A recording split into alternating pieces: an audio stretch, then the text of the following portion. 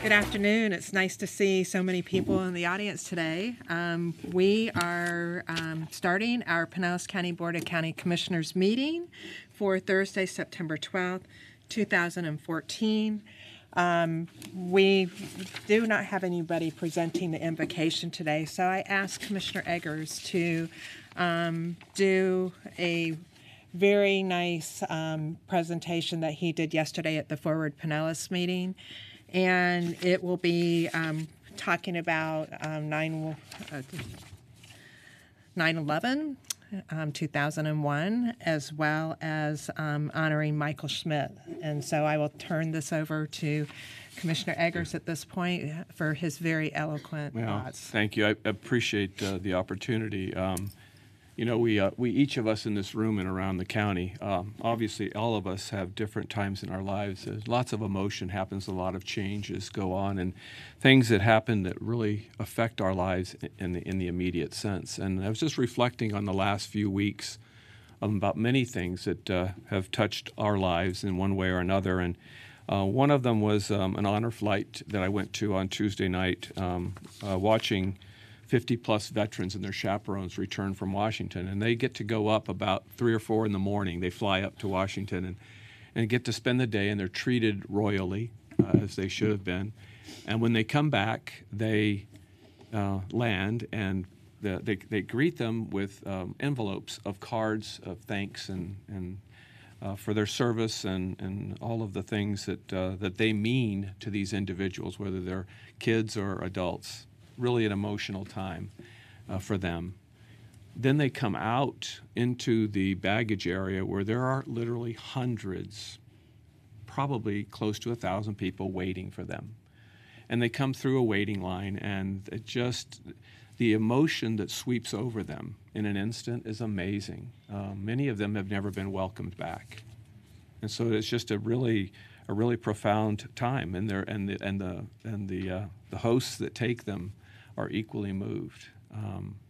At the very end, they have a playing of the national anthem, and it's always at the very end where those folks that are in wheelchairs come out, and so they're there at the end, and of course they immediately turn back towards where they're playing it, and these guys that can't walk struggle to stand up, and just when that anthem's being played, and it changes our life, the people that get to see that right in front of them in an instant. It was just a very moving tribute to our veterans. And then yesterday I was lucky enough to go to a 9/11 ceremony, really reflecting back on what happened 18 years ago, and the horrific nature of the day, and the many heroic stories that came out from our first responders and folks like you and me, normal folks that aren't first responders who did heroic things that day. And the families' lives of those that were lost, how they changed in an instant, but how our country rallied around that time was pretty special. And sometimes I wish we could just hold on to that a little bit more and knock out all that other noise that we hear today. It changed lives in an instant. And then clearly recently our brothers and sisters from just a stone's throw away from Florida in the Bahamas experienced something that, thank God, we didn't, but their lives changed dramatically. And I have no doubt that this country, people in this room have already, I know, stepped up and sent things over there to help out in that very initial phase of just trying to survive. But, again, just amazing things that happen from horrible instances, and how lives get changed in just a second. And then much closer to home, within the last week or two, one of our board reporters who frequently sits right here where Chris is sitting, his name's Michael Schmidt, and died of a heart attack while on the job. Just a great guy, just doing his thing. In fact, I've tried to emulate him going up and down the steps, those 4 stories, and it's exhausting. I'm not sure I'll keep that out much longer, but he was just a really neat guy, and he had his family. Obviously, their lives changed in an instant, and the family of board reporters right over there that day was just forever. Will never change. It will never. That will always be with them, and so we've all been through that in many different ways. But those are just some of the things that have hit us nationally, but also here close to home. And just wanted a chance for us all to reflect a little bit yesterday, especially on 9/11, the things that mean so much to us. And so thank you for the opportunity to say it again. But I hope our country holds on to days like 9/11 ceremonies, because, gosh, we need it bad, because there's so much bad noise going on out there. They're telling us how we're supposed to hate each other if we don't think alike or if we're not alike. And that's just not the way we are. So anyway, that's all I had for you today. But if all just take maybe a half a moment of silence, that would be great. Thank you.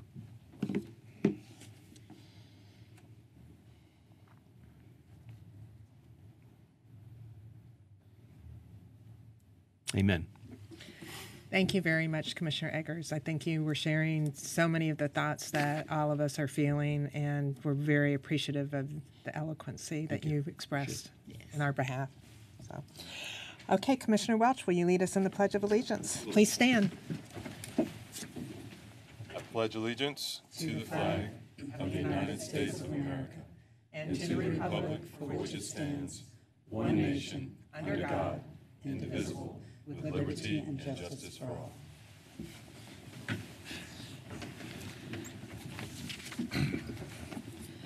Okay, I have several presentations to make.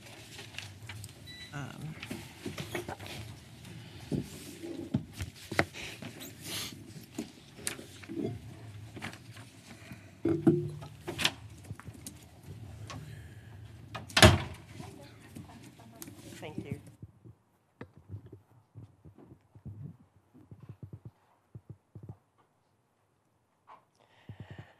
First, I would like to ask Bill Berger, who is the Director of the Office of Management and Budget, and his budget office staff to come join me. Hi. How are you doing? That's why our room was packed with so many nice-looking faces. And it's especially appropriate that this staff is coming forward today, because tonight will be our first public hearing for our proposed 19 to 20 budget. And these are the folks who work hard on our behalf every day. They help to budget and to expend and to watch your taxpayers' money. And that we're so appreciative of, very much so, because we know you're good watchdogs, and we like that. So today, would you like to introduce those that are here? I'd love to. And before I get started with the people who are here, it takes a village, and the village is not even all here. There are some that couldn't make it, so I just want to acknowledge them. Belinda Amundsen, Daniel Nunez, Janie Gardner, Jennifer Stagner, Linda Larkins, Maria Cascone, Rose Pasek, Shane Kunza, Sharita Jones, Susan Kohler, Tiana Walker, Linda Benoit, and Kathy Wazlewski. And Kathy, congratulations to her. She's in Puerto Rico. She's retired. But this is talking about this year's budget document, and she was part of that. So, and with that, I'll start over on my left. My left? Yeah, this is my left hand. Ralph Reed, Erica Mitchell. I still want to call her by her maiden name. Jackie Trainer, Lori Sullivan, Lisa Burley, Catherine Burbridge hiding behind Lisa Burley, Cecilia McCorkle, Yana Madiuk hiding behind her, Shannon Mills, Frederica Collins. Sorry, there have been a lot of happy days where we have marriages going on. So, Kristen Williams, Jason Miller, Kristen Kerr, Aubrey Phillips, Don Mello, Emily Magyar, Evelyn Esteva-Stevens, and congratulations to Evelyn, because this is her last time that she'll be here, at least as an employee. She's going to be retiring. And actually, I forgot to mention Catherine's going to be retiring also. Look at that nod. You see how happy that face is? That's the face of happiness. Jason Rivera, Jim Abernathy, Drew Brown, Tim Crowley, Veronica Attell, Maria Roberts, Aaron Dowie, Joshua Harmon Schaefer, and standing in the front, looking dapper with the purple, Krishna Gandhi. Great. Well, again, thank you. You know, I've been in Pinellas County government since 1999, and I have to say that each year the budget becomes that much more transparent and that much more trustworthy. And again, it's due to all of you. We really, really appreciate what you do. And it's really the whole thing that runs county government is our budget. And so what you do is really critically important. So with that, we have a Government Finance Officers Association Distinguished Budget. The Government Finance Officers Association of the United States and Canada awarded the Distinguished Budget Presentation Award to the Pinellas County for the annual budget beginning October 1st, 2019. The award represents a significant achievement. It reflects the commitment of the governing body and staff to meeting the highest principles of governmental budgeting.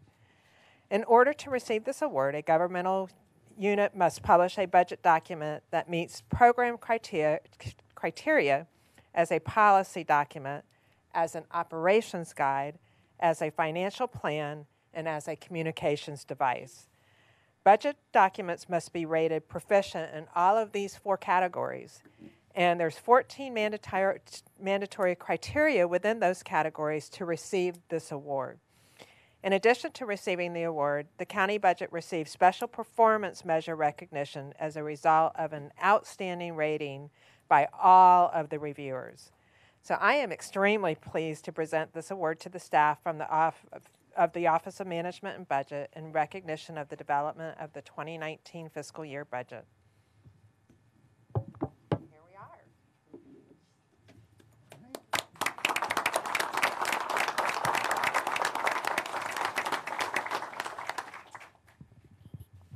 If I could just add also that we really appreciate all the recognition that we get from you all as a commission, and it's great that we receive that, and I appreciate receiving that on behalf of the team.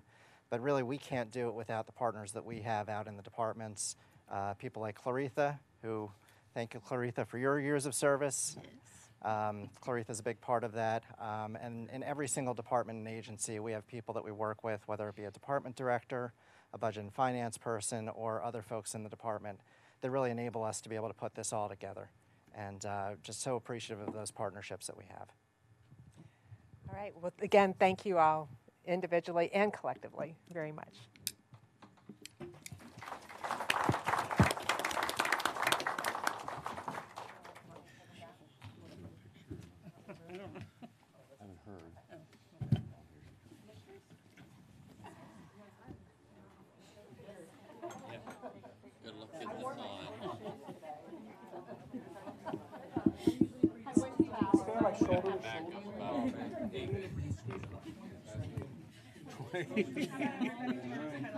Let's see how much they really like each other. 20%. Come on. And you know what 20% Squeeze in.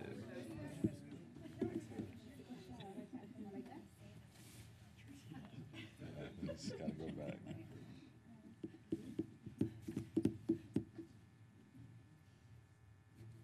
Okay, 1, 2, 3. I'm gonna take a few. 1, 2, 3. 1, 2, 3. Okay. All right.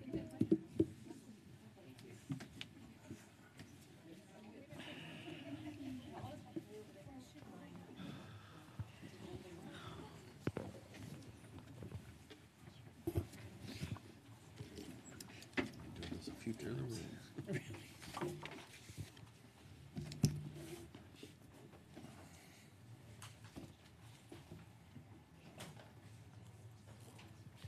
Okay, next we have the National Hispanic Heritage Month proclamation.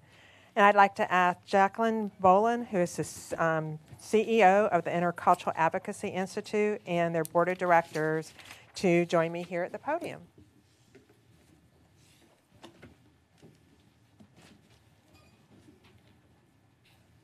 And I'll have everybody introduce themselves. Yeah. Hi, how are you? I'm good. Well, Jacqueline? Yes. I'm Jacqueline Bullen, and I'm the CEO at the Intercultural Advocacy Institute, and we operate the Hispanic Outreach Center and Hispanic Leadership Councils in Pinellas County. Hello, everyone. I'm Christy Padilla. I'm the coordinator of youth programs at the Hispanic Outreach Center. Hello, everyone. I'm Judge Irizarry, and I'm an at-large board member of the Hispanic Outreach Center. Been with the center for many years. Good afternoon. My name is Andrea Vendetti. I'm the coordinator of the Hispanic Outreach Center in Clearwater. Good afternoon. I'm Officer Raniel Heredia. I'm the Hispanic Outreach Officer for the City of Clearwater, assigned to the Hispanic Outreach Center. Good afternoon, everyone. Victor Avila, Managed Community Development Banking for Regions Bank. I'm a board member. Hi, I'm Stan Vitito, Provost of the Clearwater campus of St. Petersburg College, and I'm a board member as well.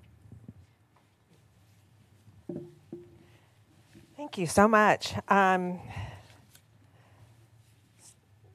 County fosters the value of respect and appreciation for our diverse and multicultural community. And while 10% of Pinellas County's population identifies as Hispanic or Latino, and Pinellas County recognizes the rich heritage of Hispanic and Latin Americans in our county, and Hispanics and Latinos across the United States have made significant contributions in the cultural, health, justice, military, and social fields, among many others. And these achievements are especially honored each year during the months of September and October. So now, therefore, be it proclaimed by the Pinellas County Board of County Commissioners that September 2019 be recognized as Hispanic Heritage Month. Would you like to say some more? On behalf of the Intercultural Advocacy Institute, we are honored to receive this proclamation today. And we'd just like to say that we are at the center continually inspired by the Hispanic families that we serve here in Pinellas County. We have seen their strength and resilience, their hard work through long nights and early mornings, and most importantly, their tremendous pride for their culture and for their children. And I think that family and a strong sense of social ties is a lesson that we can take with us today as we begin Hispanic Heritage Month, that if we support each other, care for one another, then we can help create the strong sense of community that we want to have. And what we have seen at the center is that if we celebrate each other and our differences, that is key for our future. And especially now, I think that encouraging and driving a variety of opinions in our community brings about new ideas, fosters and inspires a generation for their new voice, and drives positive change for us all in Pinellas County. So thank you very much for this honor.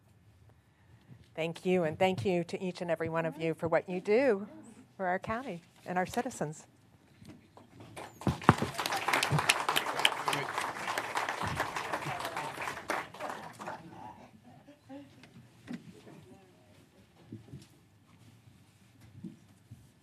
You'll have to.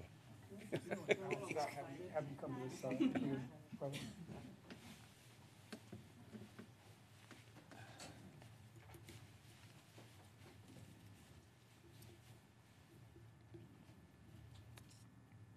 One, two, three.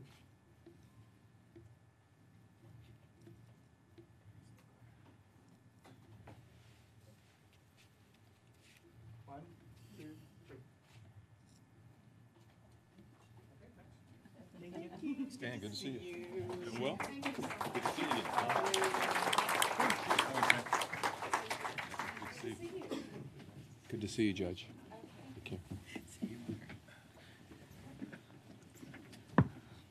Next, we have a special proclamation for a 25th anniversary, and this is for Maddie Williams Neighborhood Family Center, and they are celebrating, as I mentioned, the 25th anniversary, and I'd like to ask Janet Hooper, who is the CEO of Maddie Williams Neighborhood Family Center, and any other board members to join me at the podium.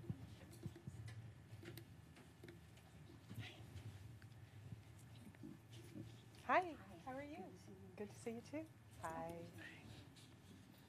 How are you? Good to see you. You start, introduce yourself. Okay. I'm Janet Hooper. I'm the Executive Director of the Maddie Williams Neighborhood Family Center. You guys come on over. Hi, I'm Jenny Hall, and I'm a board member. Mark Howe, President of the Board. Karen McKinney, board member. We also have two more board members, Marcy Salazar and Patty Kent, that are sitting in the audience. Okay, thank you. So Maddie Williams Neighborhood Family Center has provided programs and services to nurture and strengthen children, youth, adults, families, and communities through education, support services, and partnerships to improve lives and create a better future since 1994.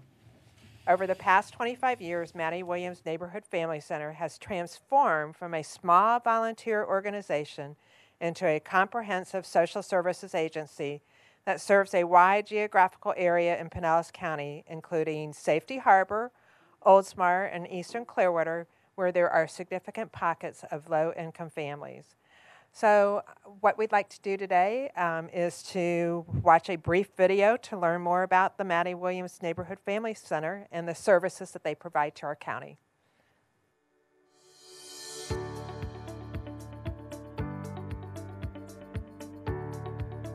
It's the Maddie Williams Neighborhood Family Center. It's a family center for people like you. And me. And me. Maddie Williams means bringing people together. To create change. Improve lives. And strengthen communities. It helps people move higher. At Maddie Williams, we believe that strong families are at the center of strong communities. We believe that working together, change is possible. I know my teachers care about me. I don't give up. I am learning and growing.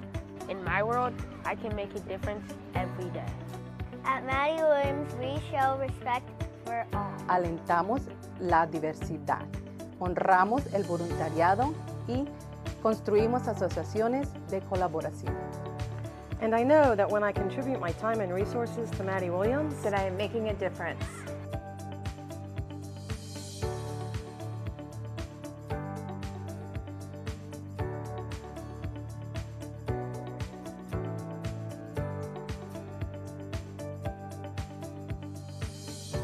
Now I can put food on my table.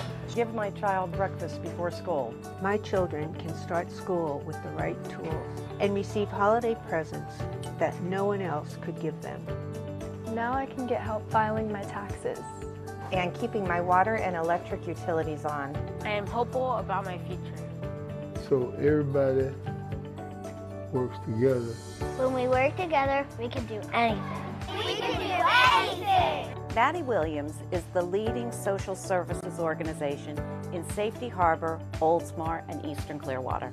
Maddie Williams is deeply grateful for all the support you've given us over the past 25 years, and we look forward to working together with you to make a difference in the future. Community, unity. Yeah.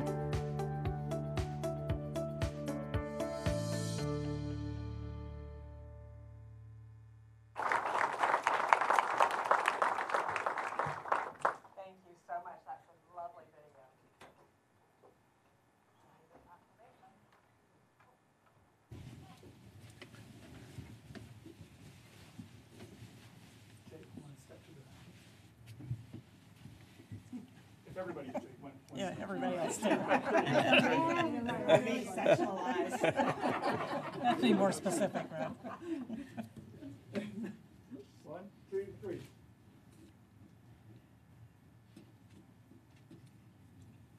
One, two, three. One more.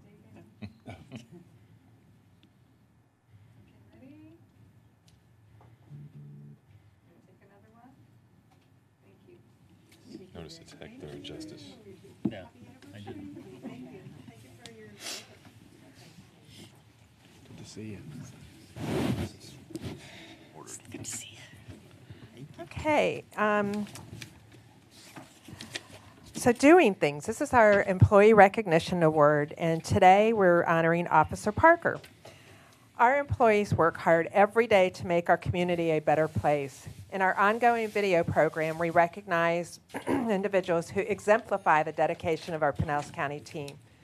It's only through our employees and the excellent work they do that we can fulfill our vision.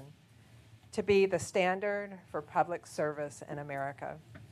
Our code enforcement officers are committed to making Pinellas County a better, safer place to live. They work with the residents to keep properties in compliance with our local laws and ordinances. But Officer Parker goes the extra mile to make the job easier for his coworkers and quicker for our residents with code concerns. He transitioned our code enforcement process from a time-intensive paper format to a quicker electronic citation. Parker exemplifies the innovation and dedication that helps Pinellas County set the standard for public service.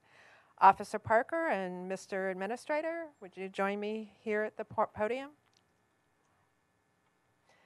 So we're going to play a video, and it gives us a snapshot of the work that Officer Parker does every day.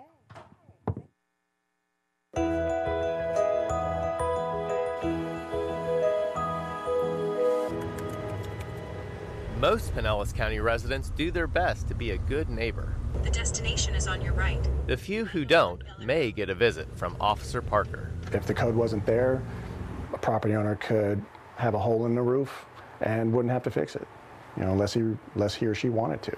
And then you have tenants living in squalor. Everyone gets a chance to do the right thing and voluntarily comply before facing a potential fine. Parker's focus is on those problem properties that have been difficult to bring into compliance.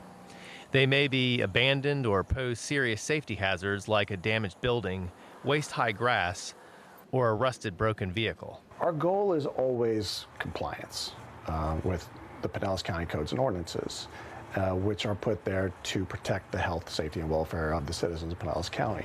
But when it comes to the enforcement side of the job, here's the new citation. Parker has found a new way to make the process easier for both the county and residents. Code enforcement used to involve a lot of handwritten paperwork. The excessive time spent filling out the same information again and again meant other safety issues went unresolved for longer. That's why Parker created an innovative electronic citation, which has dramatically cut down on both time and errors for officers. Less time on paperwork means more time investigating residents' code concerns. Whereas before, if you had to spend roughly 15 minutes filling out one citation, with the new electronic citation, it's much faster. You can average about 4 minutes to fill out one citation. The program is being adopted by other county departments and is even being considered by partners. So we're able to issue the citation, allowing the citizen to realize the magnitude of the situation and ultimately come into compliance in less amount of time. We've reduced our response time from approximately 9 days to 2 to 3 days. It's also reduced our costs by approximately 70%. Parker says he loves working at a place that encourages innovation. At the end of the day, my job helps the people around and makes this county a better place. For Parker and his code enforcement colleagues, that means a healthier, safer Pinellas County. I'm Officer Parker, and I am Pinellas County.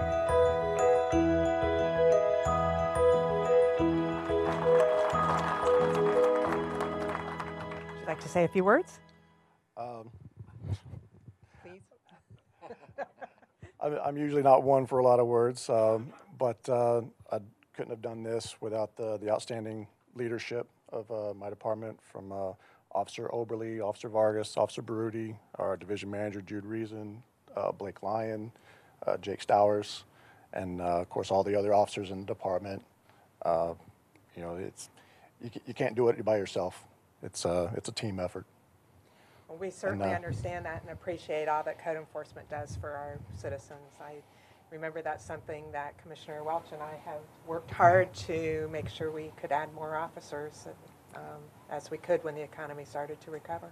So you do important work. And last but not least, I definitely don't want to forget to thank my wife and all of her support. Wise thing. I've forgotten my husband upon occasion. Mr. Burton? Well, just to follow on to that, one, finding efficiencies and doing our job and making it easier, benefits everyone, right? And so, congratulations on a successful project. Those are not easy projects to implement. And so, from that, congratulations and thank you. But also, just from, doing your job, code enforcement is a hard area. I'm going to come out in a couple of weeks and go right around with you, but I know how hard it is to gain that compliance and try to work in tense situations. So again, to you and everyone out there, thank you for all you do. Again, congratulations on a successful program. Thank you. Okay. Would you like others to come up and be in the photo? Like your wife? She's on one. Do you want to come up and? Okay. Anyone else? No, they're invited, but.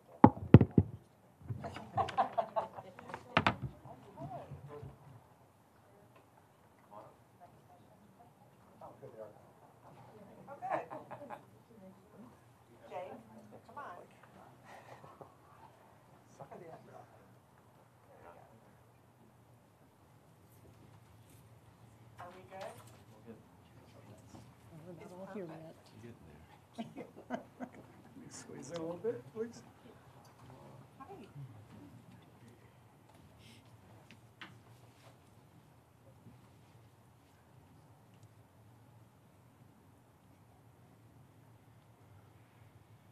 Looks good. 1, 2, 3. Hang on a second, please.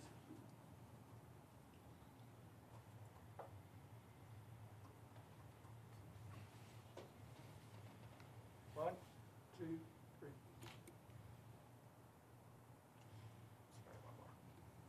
One, two, three. Thank you. Hey, you said you cut your grass by the week.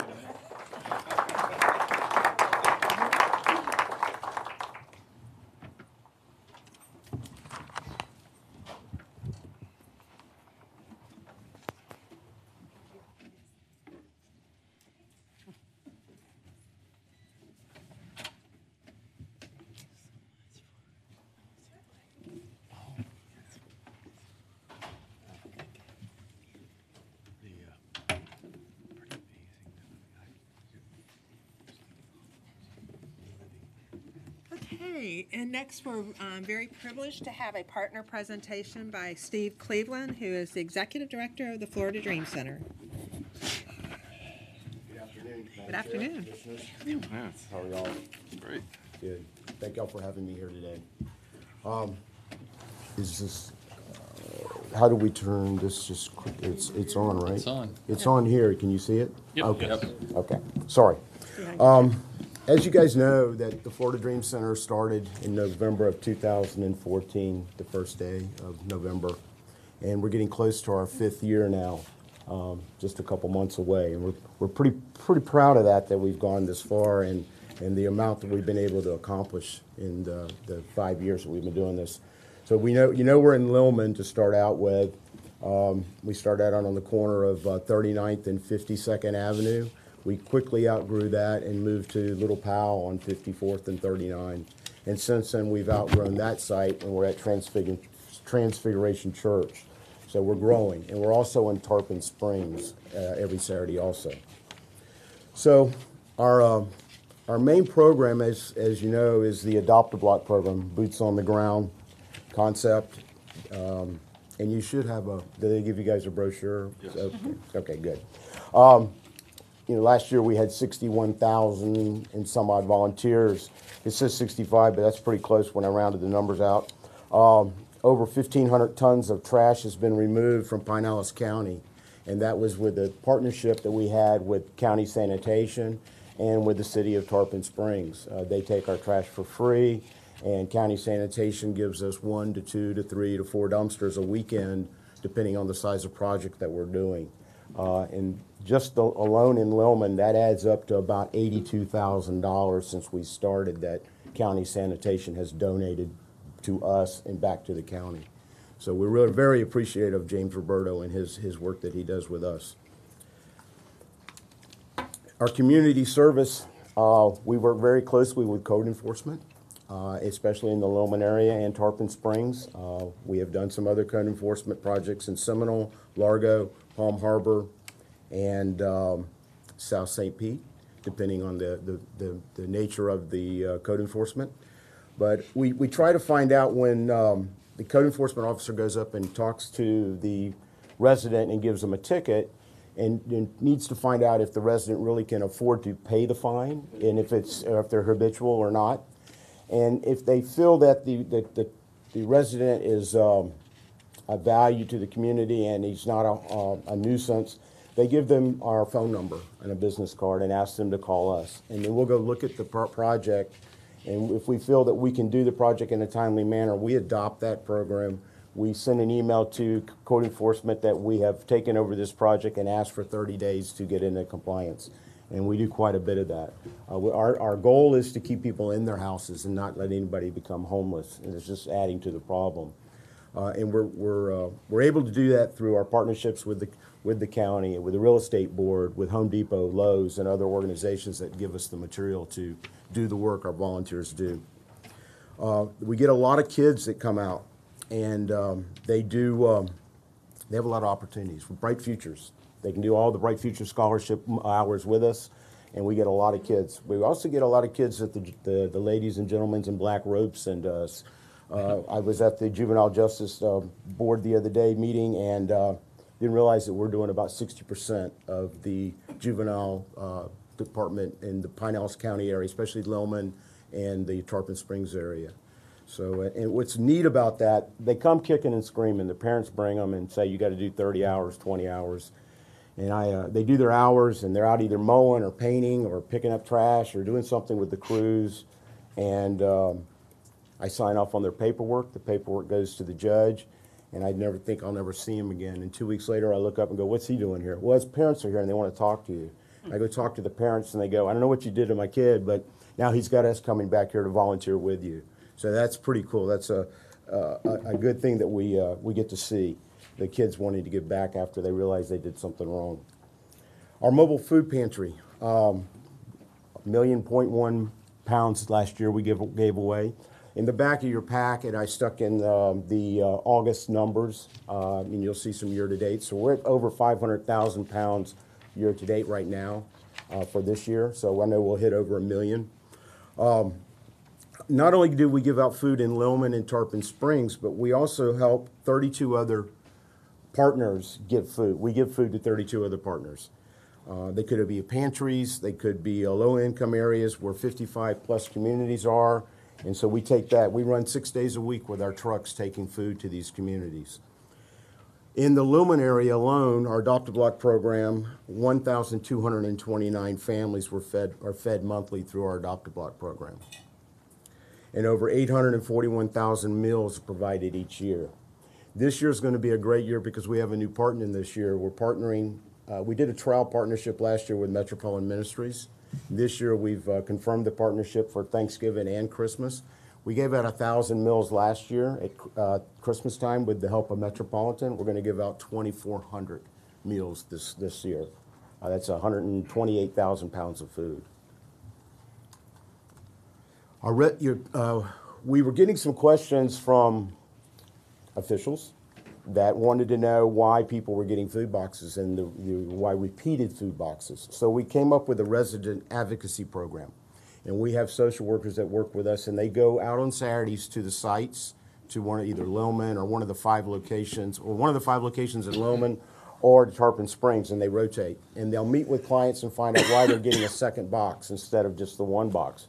And we ask them to come in the office and find out if they have financial issues. They're not making enough money with their job. They have a dead-end job that's not going to get anywhere for them. So we work with them to try to get them out of the food box situation and get them to be stable. So that's something we started about 6 months ago, keeping records of this. We started a year ago, but we've got records now that we can go back and look at to answer those questions when we're asked. We also we certified with SNAP, so we can do SNAP registration right at the tables with our workers are there. To anybody that needs to get SNAP. And a lot of people in the Lillman community, they are not ready for transitional help. That means they have a driver's license they can go and fill out, or they have a computer. A lot of people that we get to help, they don't know where to go get a driver's license. They don't know where to find their birth certificate. They don't even know how to get an ID. And so we work that. And some of them actually freeze up when they go to talk to somebody. So we send an advocate with them to make sure they get what they need. We provide housing assistance, Medicare, Medicaid registration, ID assistant, transportations to appointments. We got a grant so that we could take people to these facilities. Might be your probation officer, it might be a doctor's appointment, it might be pharmacy or something else that you need to go to. So we schedule those appointments and we take them.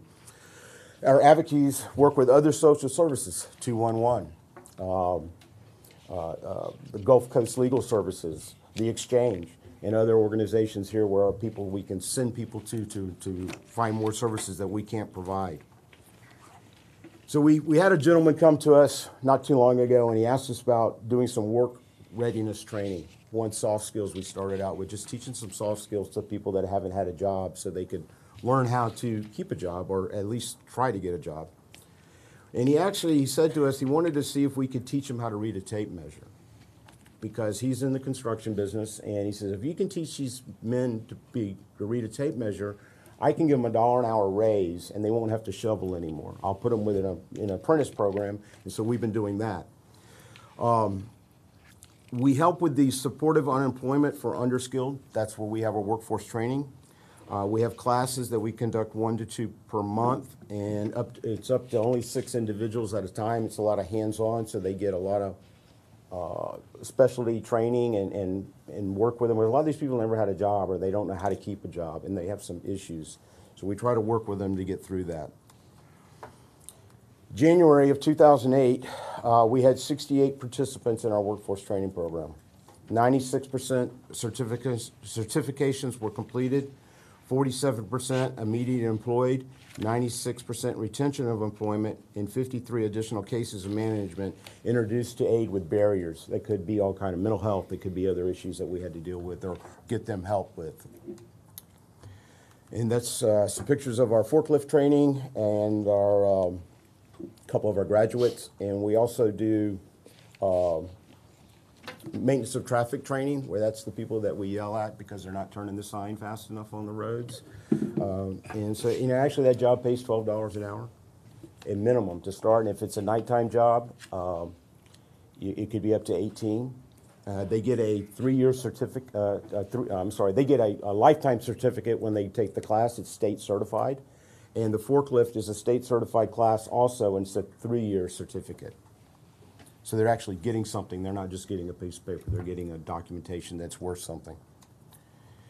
And then the one that we've been working on that we started, I don't think it'll ever end, but we're getting close. We're putting the roof on this weekend, is our tiny home projects, to build tiny homes that will enhance the neighborhood. We're collaborating with PERC on this first project. It's actually over there on Prescott Street that somebody might know about. 1 block over. Well, yeah, 1 block behind. And so we've got that one going, and so far the city has been amazed at the quality of workmanship we're getting out of the men and women that are helping build this. And it's a Cat 5 tiny home, believe it or not. It's rated for Cat 5. And you'd have to come see it to see all the hurricane straps and tie downs and the 16 gauge metal that we're using. And there's no wood in this.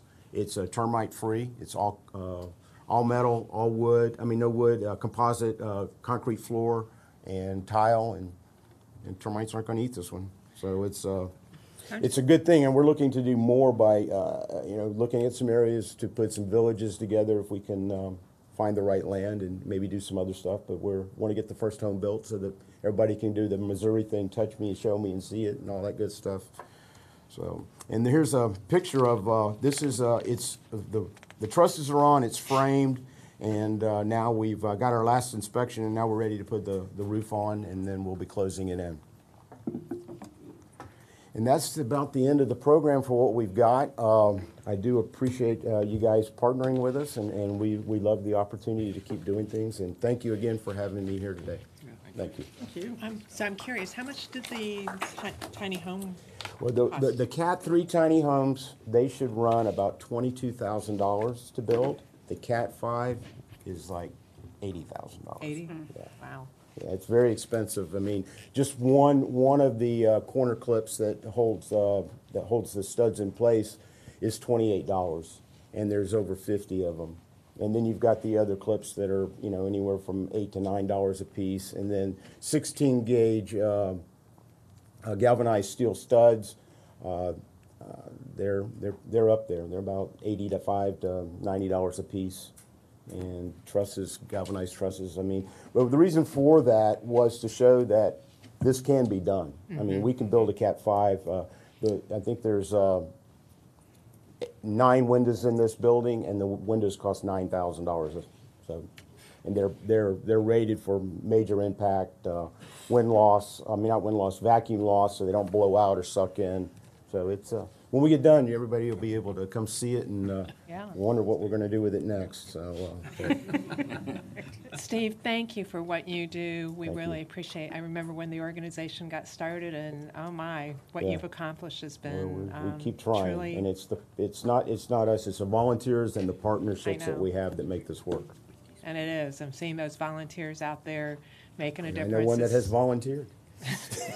Several Tremendous. of y'all. Yes, it's quite an eye-opening experience. Commissioner Justice. Thank you, Madam Chair, and I want to recognize, since Steve forgot, but I'm sure he didn't mean to forget, Zelda O'Connell is in the audience and is...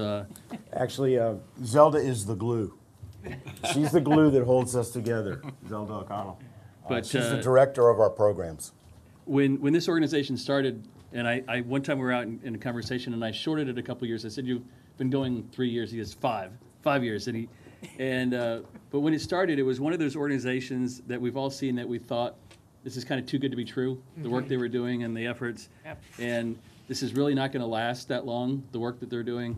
And the proof is in the pudding, and the 5 years and the work that you all do is just absolutely amazing and life-changing, and we can't thank you enough. Thank you for having us, really. I appreciate that. Commissioner Welch. Thank you. I echo Commissioner Justice's comments. Your work has been truly transformative. And I also want to thank you for sharing the wealth. You actively went into other parts of the county, into South St. Pete as well. One question I have for you on the tiny home, did you say a Cat 3 was around 20,000? Yes, sir. Cat Okay. 3. And actually, we're looking at a new version right now that might even be able to lower that a little bit. We're partnering up and looking at some numbers with Martin Gramatica with his SIP panels, and his SIP panels are rated to, through Miami-Dade, they're rated to Cat 3 hurricane standards. And if we get those and we can manufacture those with our same layout and footprint, we can put the walls up and the roof on in a day and a half. And this is just south of Tropicana Field, right off 16th Street, just if you want to locate it. But I had a chance to see it when it was first starting, and just so folks understand, these are folks that are going through PERC. These are ex-offenders. The STARS program, some PERCs, some of the kids, men and women going through PERC, and some that aren't. Some that are just people walking up and they sign up for the program and they go through the program. And they're learning a construction skill and being. They get the that's one of the being a general contractor. I never could build a home like this because I never make any money, but it's very slow because each person gets a chance to actually cut and learn. So you might have 8 guys there, so you get 1 stud up. That's all you get up for one day, you know. And then they only work a couple hours because they have to go to P-TECH for class, and so it's driving me crazy why it's taken so long to build a 365 square foot building. But we're getting close now, so. And just the investment, though, that you're making in the lives of each one of those folks is just what we've talked about, how you attack poverty and give folks skills to move up. And that's the whole thing, because, you know, I was at an event yesterday, you know, the thing about, you know, give a man a fish or teach a man to fish. Right. So, but they have an opportunity to get their hands on everything from electricity to water, for plumbing, you know, drywall, concrete. So, you know, they might find a trade that they want to do, and that gives them an opportunity. And, you know, you see these young men and women, and the women are really like, get out of my way, I want to go to work. You know, it's pretty cool. Yeah. I can't follow that up. It's such a slow-hanging curve. Well done, sir. Thank you so much. Thank you. Smart man. I never hear get out of the way up here. We never hear that. Not for me. Anyway, and again, thank you. Thank you. Mm-hmm. Thank you so much, Steve. Good to see you.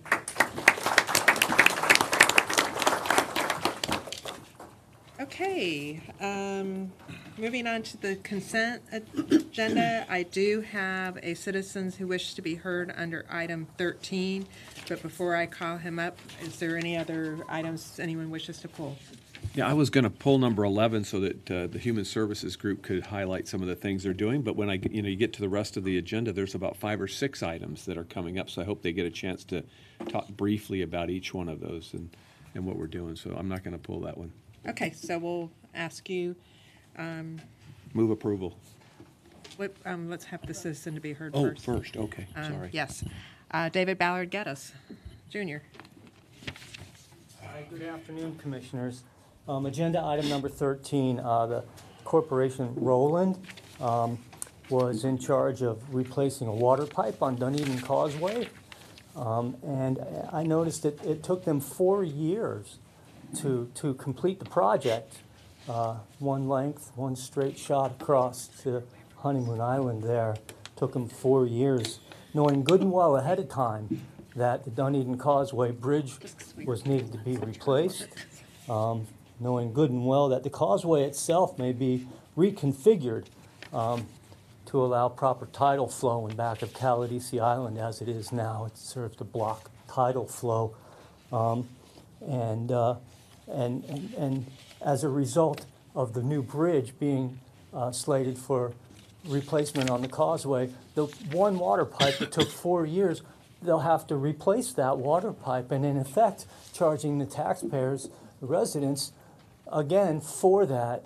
I don't believe they are practicing on a, I don't believe they're straight businessmen. I believe they work to make as much profit as they possibly can, keeping people in the dark on issues. And I don't believe paying twice for doing projects or people that engage in illicit practices should be considered for contract bidding. Thank you. Okay, thank Madam you. Chair, Yes. I did have a comment on 13 as well. Okay. I just wanted to give kudos to Barry and Joe and staff for their emphasis on small business enterprise opportunities. And Barry mentioned this in our briefing, that on this one we had a 5% target, and it actually came in at 19%. And so that's $800,000 out of a $4 million plus contract that's going to go to small businesses. I just wanted to emphasize that and say thank you. That's on item 13. Thank you. Okay. Yes, Yeah, Commissioner. just really, David, appreciate your comments, but I just couldn't leave it alone. The water project that was done out there, we had a leak that had to be replaced in its entirety, and the city decided to replace it on the same side of the causeway. It took about 2 years to do, and quite frankly, that's where all of the utilities were. So it made a lot of sense to combine all utilities on one side. And quite frankly, they're just the contractor. They do the work that they're told to do. And so I just, and again, appreciate your thoughts and your passion that you bring to the table. But I think on this one, they were only the builder, not the people that figured out where it's supposed to go. So thank you. Okay. With that, I'll entertain a motion for the consent agenda. Of approval. Motion by Commissioner Eggers, second by Commissioner Welch.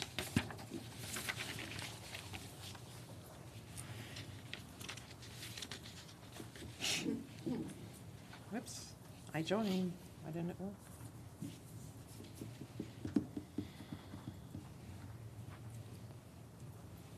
There we go. Sorry. Okay, unanimous decision. Thank you. Moving on to agenda item 14. Agenda item 14. Commissioners, once again, the airport wishes to defer board item 14 and 15 to the September 24th, 2019 Board of Commissioners meeting. The Federal Aviation Administration did not meet a self-established deadline for issuing the grants as indicated in the report. So we're asking for item 14 and 15 to be deferred to the next meeting. So moved. Second. Motion by Commissioner Welch, second by Commissioner Gerard to defer until September 26th. It was 14 and 15? 14 and 15. Correct.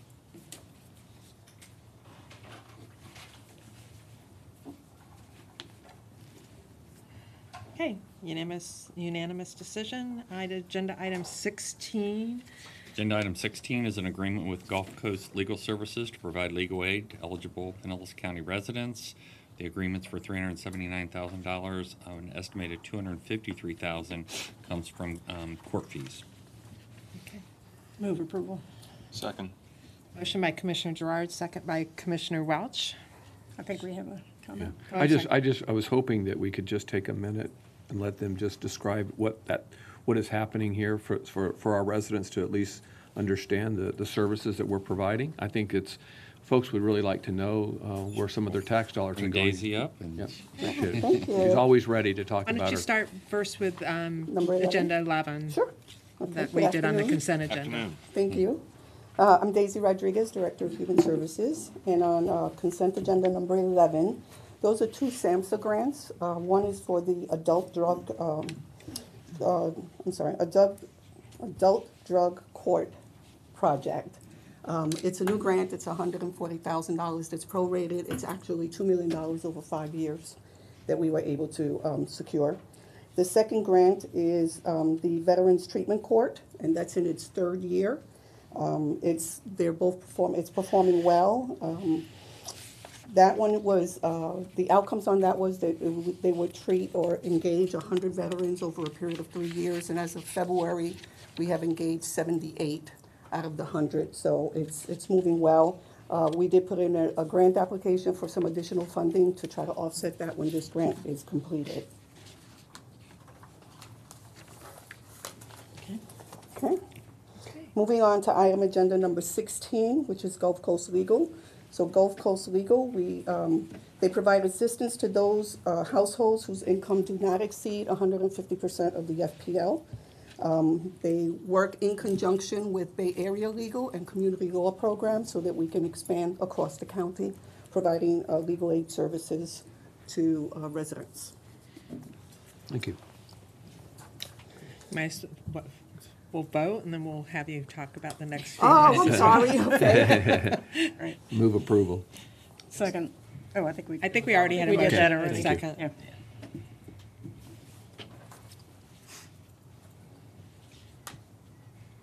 Okay. Unanimous decision. Moving on to agenda item 17. Madam Chair, Yes. I need to recuse myself from this item. Okay.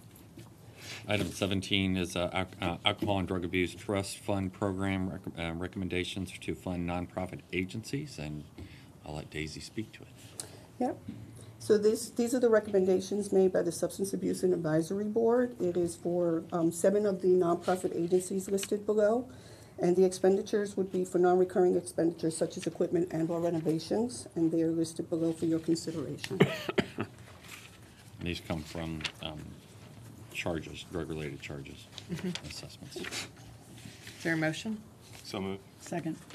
Motion by Commissioner Welch, second by Commissioner Peters for agenda item 17. You're going to be up here for a while. Thank you, Daisy. Flats.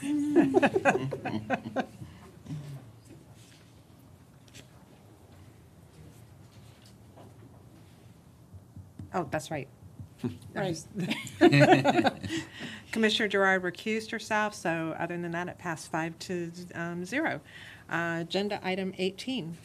And item 18 is first renewal and first amendment to cooperative agreements to benefit homeless individuals with Operation PAR, Directions for Living and West Care Gulf Coast.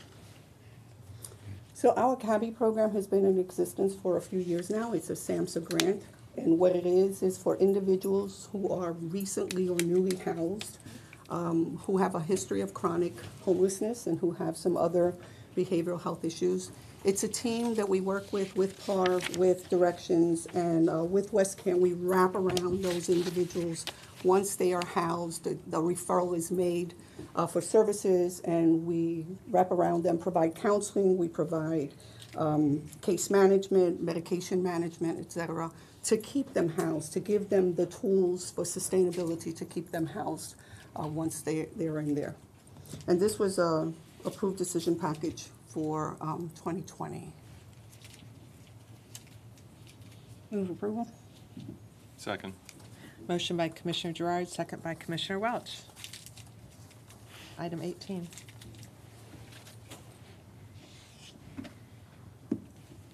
Okay. And unanimous, that 19. last one was, how much was that last one? It was 600 $683,000. for the year, right? Yes. Thank you.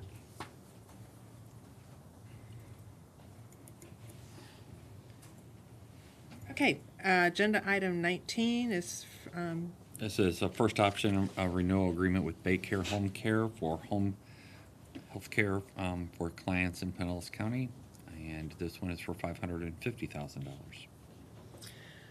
Okay, and there is a citizen who I think wishes to be heard, K.N. Kennedy. Shows you're speaking for and in support. Hi. Hi. Good afternoon. Good afternoon. My name is K.N. Kennedy. I'm a student at St. Petersburg College, and I'm in the Public Policy and Administration program, baccalaureate program, and I'm here to speak for item number 19. I am in favor of approving the funds for the Pinellas County Health Program, PCHP, and Health Care for the Homeless Program, HCH, that is with Baycare Home Care Incorporated. I will provide the reasons why.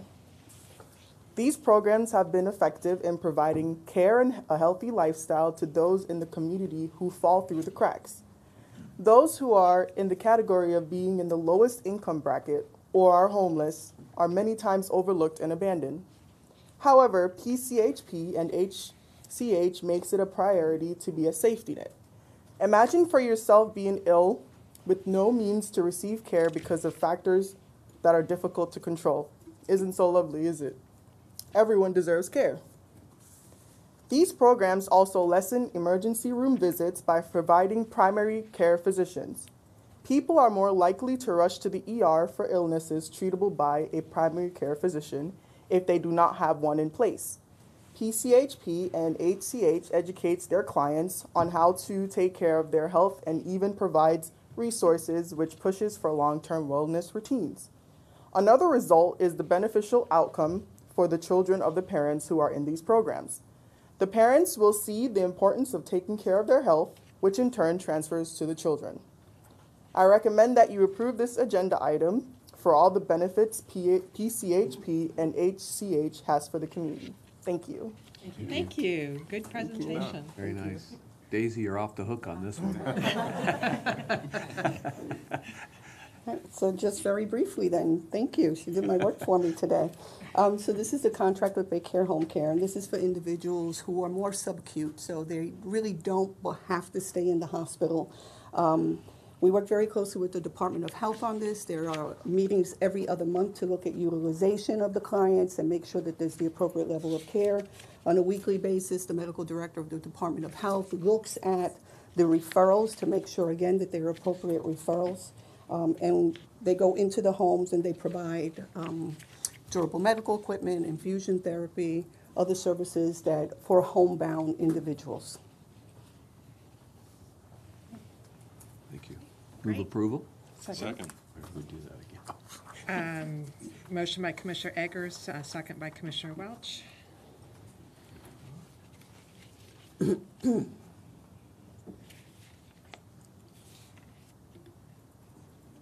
Okay, unanimous decision. Agenda item 20. Agenda item 20 is approval of first option renewal of a fourth amendment to the agreement with Neighborly Care Network to provide additional food and nutrition services through Meals on Wheels. This is a program not to exceed $296,000. So Neighborly Meals on Wheels, you may recall, they receive $96,000 through our social action funding currently. They are receiving $200,000 through the Human Services budget to provide meals for homebound seniors ages 60 and above, as well as to support their senior congregate dining centers. Move approval. Second.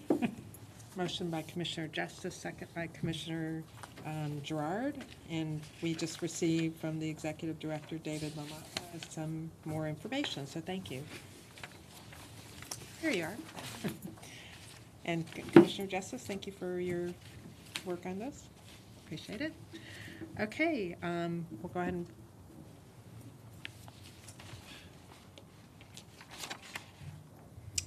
okay. Agenda item 21. Agenda item 21 is a funding agreement with 211 Tampa Bay Cares for our call center operation. This is a funding amount not to exceed $536,000. And again, this is for, and we've supported 211 for some years now, and this is for their call center operations. Move approval. Second with a question.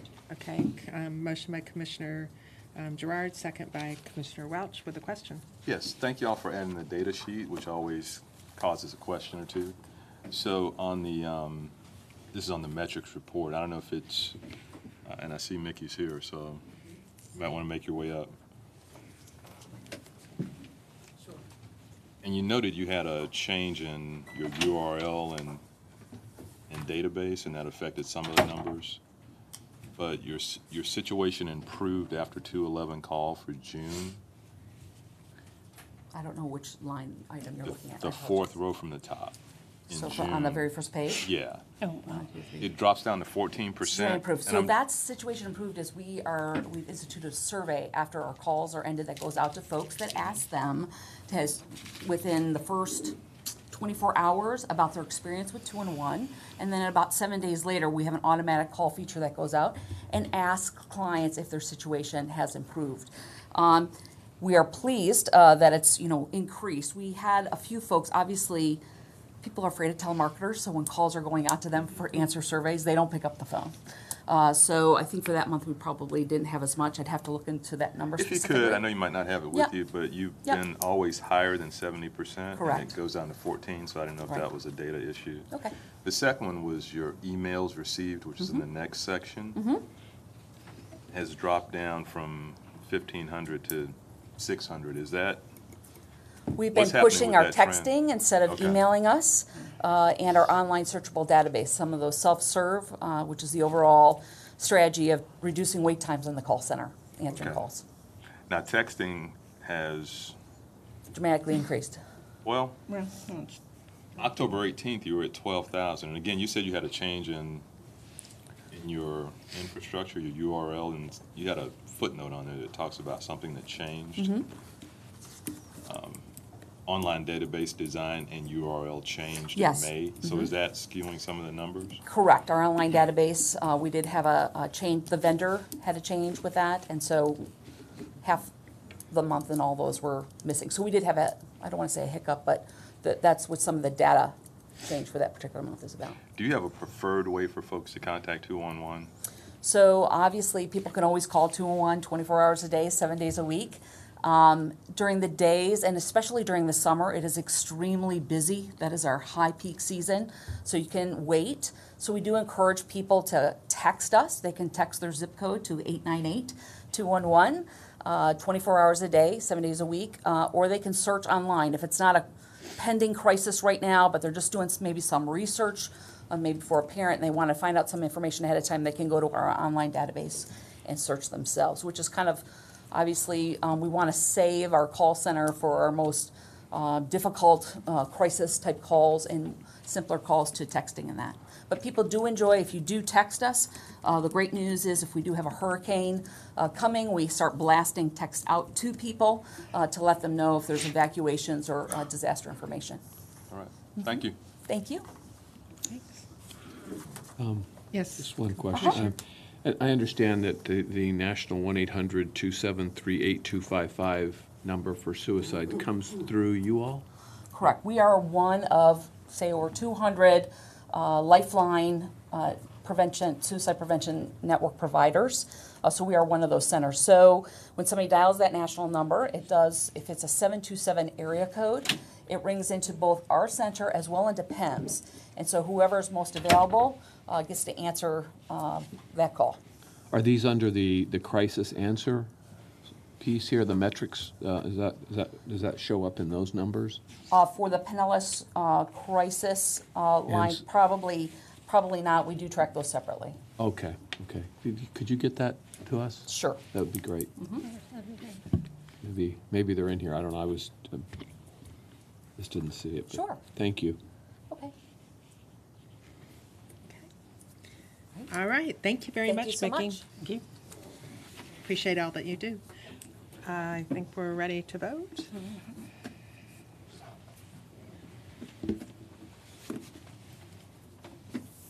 Okay, unanimous decision. Moving on to agenda item 22.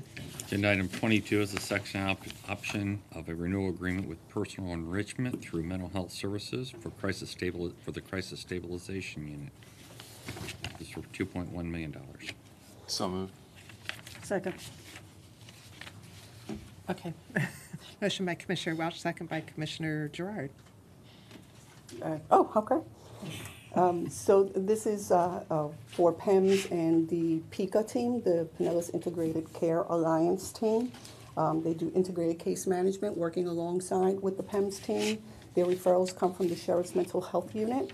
And these are individuals who are in the community, maybe a little bit more stabilized in the community, but still have a lot of interaction with law enforcement and Baker Act. So as the referral comes in, the team work with those individuals to connect them to services and to make sure that they're making the appropriate referrals, connecting them, but also follow them to make sure that they get to the places that they need to get to. Yeah, I know a couple of people that are going through that very program, and it's been a lifesaver for them. Right. So it's good stuff. Thank you. Appreciate it.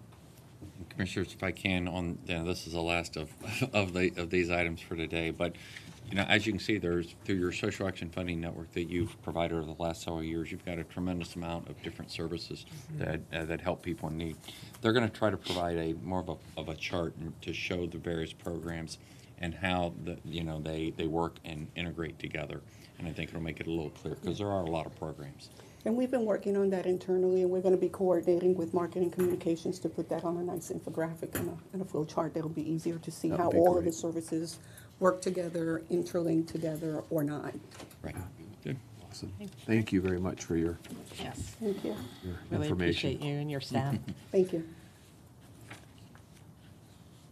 We need to vote. Daisy read my face. I did have a question. Oh, okay, sorry. Very sharp insight, which I can't see now because our voting block is on the screen. But there's a doing things model. I guess I need to vote first and then I can see it.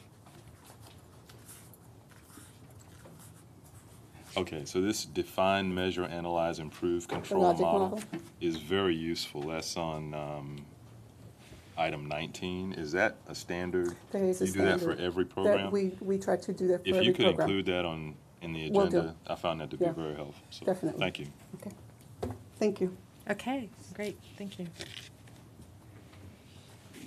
Okay, there we go, unanimous decision on that. Moving on to agenda item 23. Agenda item 23 is a resolution granting ad valorem tax exemption for a historic property located at 823 10th Avenue in the city of St. Petersburg. Move approval. Second. Motion by Commissioner Justice, second by Commissioner Gerard. Are there any questions? Okay, thank you.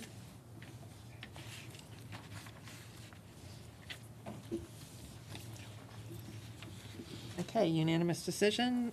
Moving on to Public Works, agenda item 24. Agenda item 24 is a local agency program agreement with the Florida Department of Transportation for funding of a sidewalk on Hercules Avenue, $1.4 million. Move approval? Second. Motion by Commissioner Welch and second by Commissioner Justice. Okay.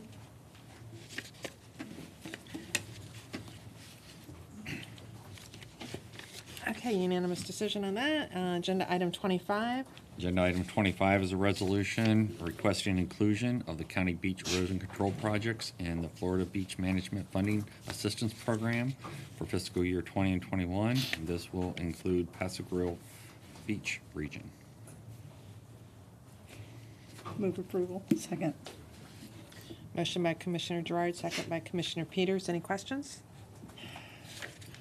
Okay, go ahead and vote.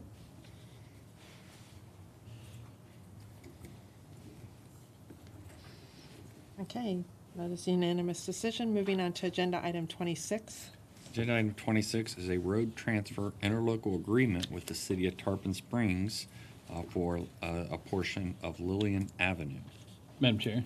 Yes. Before we get to that, I just want to thank Mayor Johnson from St. Pete Beach for being here for make sure that we got the job done. Thank you, Commissioner Justice, and thank you, Mayor. 26 is the road transfer and agreement. Is there a motion? Move approval. Second. Motion by Commissioner Gerard, second by Commissioner Justice. Any questions? Okay. Okay, unanimous decision. Moving on to 27. Agenda item 27 is fiscal year 2019 board budget amendment 4 is to realign portions from fire district reserve funds and to programs to the unincorporated fire program within Clearwater, Largo, and Tierra Verde Fire District budgets. If there are specific questions, we have Bill Burton. Move approval. Second. Motion by Commissioner Gerard, second by Commissioner Peters.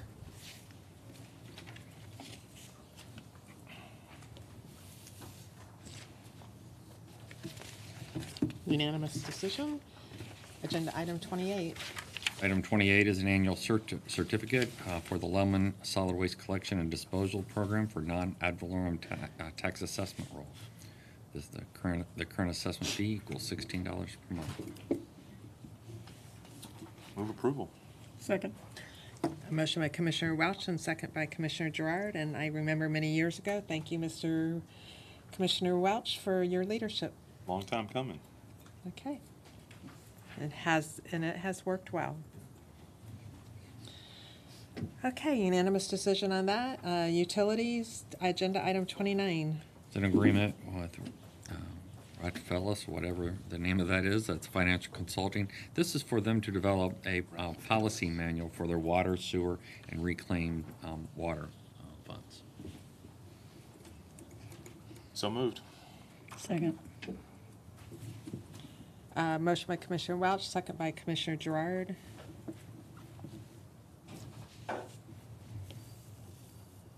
Okay, unanimous decision. Agenda item 30. This is a change order number 1 with TLC Diversified for pump station number 18 replacement project. This increases the project by $151,000. Move approval. Second. Motion by Commissioner Peters, second by Commissioner Welch.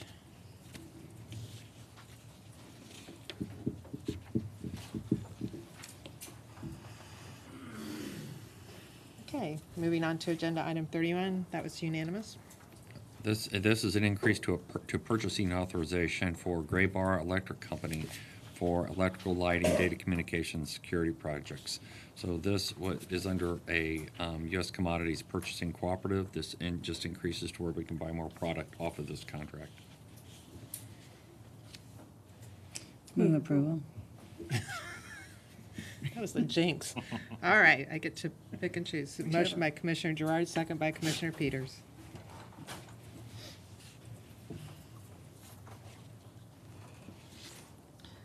Okay, unanimous decision on that. Agenda item 32. These are appointments to the Emergency Medical Services Medical Control Board.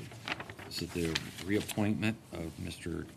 Jake Fisher, appointment of Jonathan Ashford, reappointment of Stephen Hare, reappointment of Brian Charity, appointment of Jose Barquin, reappointment of Jeremy White, reappointment of Krista Gillis, and appointment of Andrea Apple.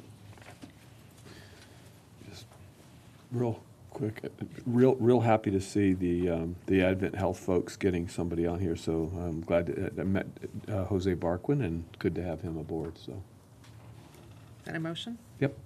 Second. Thank you. Okay, motion by Commissioner Egger, second by Commissioner Gerard.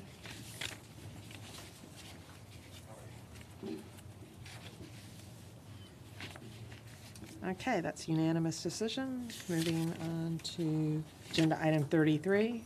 Agenda item 33, request adoption of the attached new pay plan for all exempt employees under the Board of Commissioners, County Administrator, County Attorney, Business Technology Services, Human Resources, Human Rights, and Forward Pinellas. Any questions? Move approval. Second. Motion by Commissioner Welch, second by Commissioner Gerard.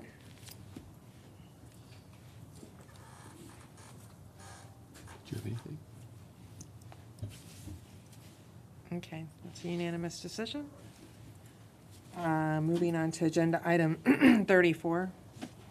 Under item number 34, we're requesting the authority to file suit in the case as referenced on your agenda. This is a case of housing discrimination that was investigated by your Office of Human Rights.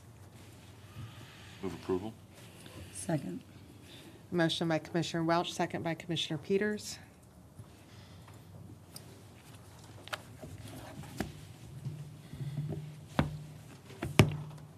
Sorry. Okay, unanimous decision. Agenda item 35, County Attorney. Under 35, similarly, we're asking for your authority to file suit in the referenced case. This is another case of housing discrimination investigated by your Office of Human Rights. Move approval. Second. Motion by Commissioner Peters, second by Commissioner Welch.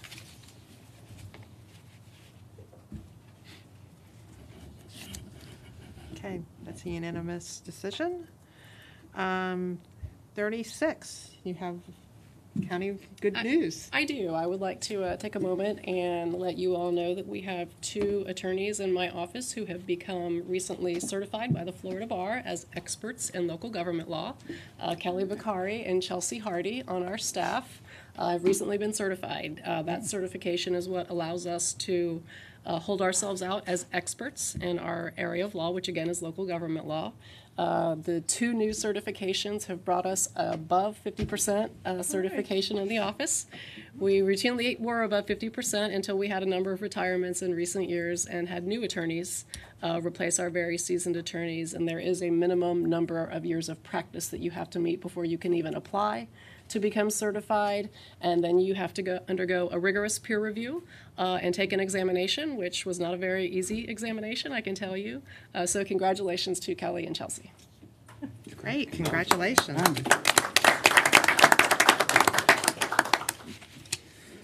And that's all I have. Okay, thank you. All right, Mr. County Administrator, report on Hurricane Dorian. Well, as you know, just 2 weeks ago, we watched Tropical Storm Dorian strengthen to a Category 5, hurricane, and at one point thought that, the county was really at risk. We hope for the best, but we're prepared for the worst. I'm really proud of the staff and the partners and in that preparation. One of the things that I can say for sure is that we were ready. And I particularly want to recognize Kathy Perkins for, as our new emergency manager, of really stepping up, pulling partners together, and the entire emergency management team, and really developing a team approach to addressing all of the things that needed to be done in preparation for that.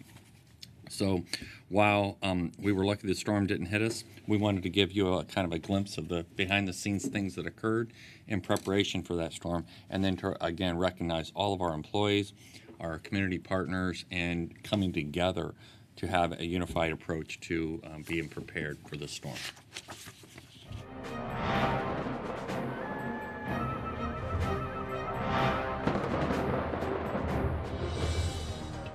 The moment forecasters predict that Tampa Bay is in Hurricane Dorian's path, it's go time for Pinellas County staff. We bring in our personnel, we start talking, setting forth our timeline, reviewing what we do when we're in the 5-day cone. Emergency Management Director Kathy Perkins leads the countywide effort to keep citizens safe. At the Emergency Operations Center, or EOC, the executive leadership group steers the storm response strategy. County staff vacations are canceled and essential personnel are placed on standby for 12-hour shifts. The marketing and communications team notifies residents to finalize preparedness plans. In the Citizens Information Center, staff answer 1,831 phone calls, questions, and concerns. New to the storm response, the county communicates not only by phone, but also by live chat conversations. Public Works and Park staff set up sandbag distribution sites and recheck flood-prone hotspots to clear obstructions. We make sure we come out to these areas that we know that would potentially have an issue and attack these areas first to make sure that they're clear and open. With Dorian still approaching and intensifying, the county works with its partners to update plans for best, moderate, and worst-case scenarios.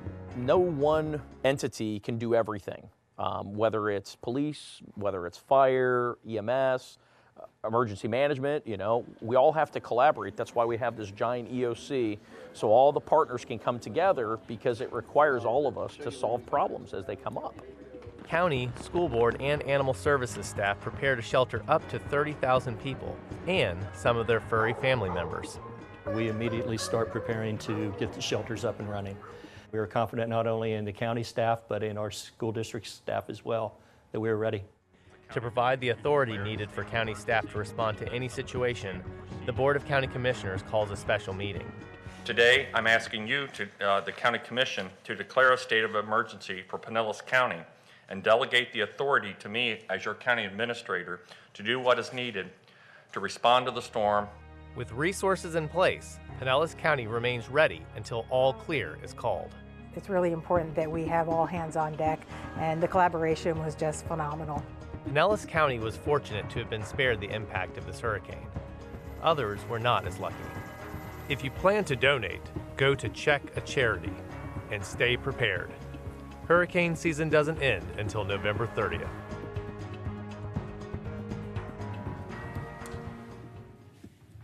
Very nice. All right.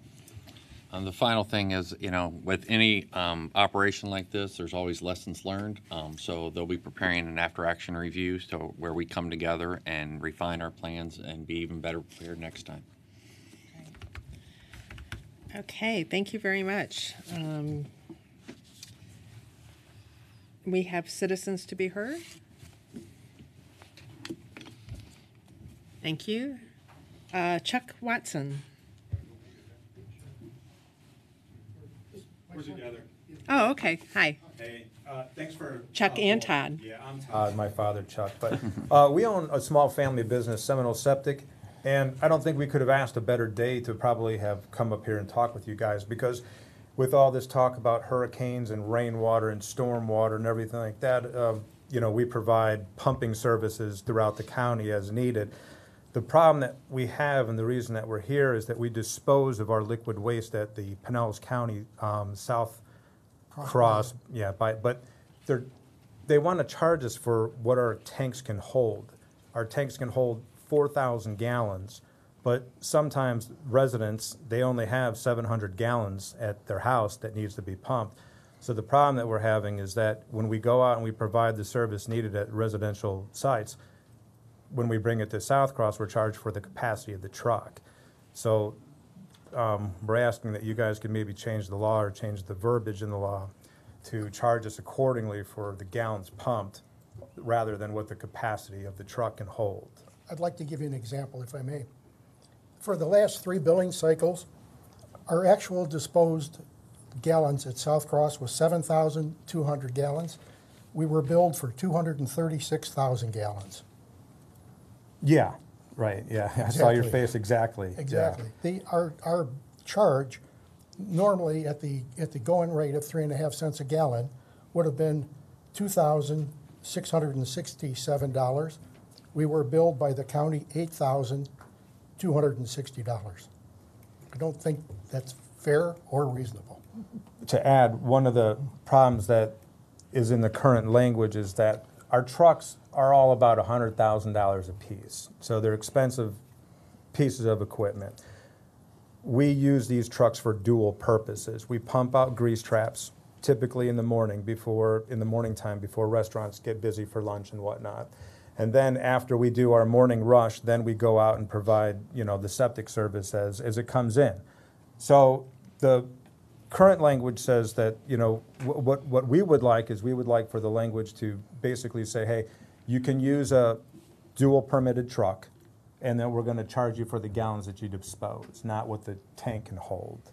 My dad actually has a pretty good, it's kind of comical. He says, when you go to the gas station, if your car holds 25 gallons, they don't charge you for 25 gallons, but it's true, and we'd like for you guys to take that in consideration. Okay. We'll certainly take a look at it, and appreciate you all being here today. Sure. Thank you. We just one last request is, I'm not sure when the new budget comes into play, but we would like this done as soon as possible, because to go on paying almost 4 times what we should is killing us. Okay. All right. We did receive this came in as a complaint, and so staff I did forward it out to staff. Right. Thank you, guys. Thank you for Okay. letting us come up Thank here. you for your time. Thank you. Thank you for being here today. Thank you. And for the service that you provide. Wow, thank you. Okay, Mr. Kenneth Warrington, bus route changes. Place a year ago.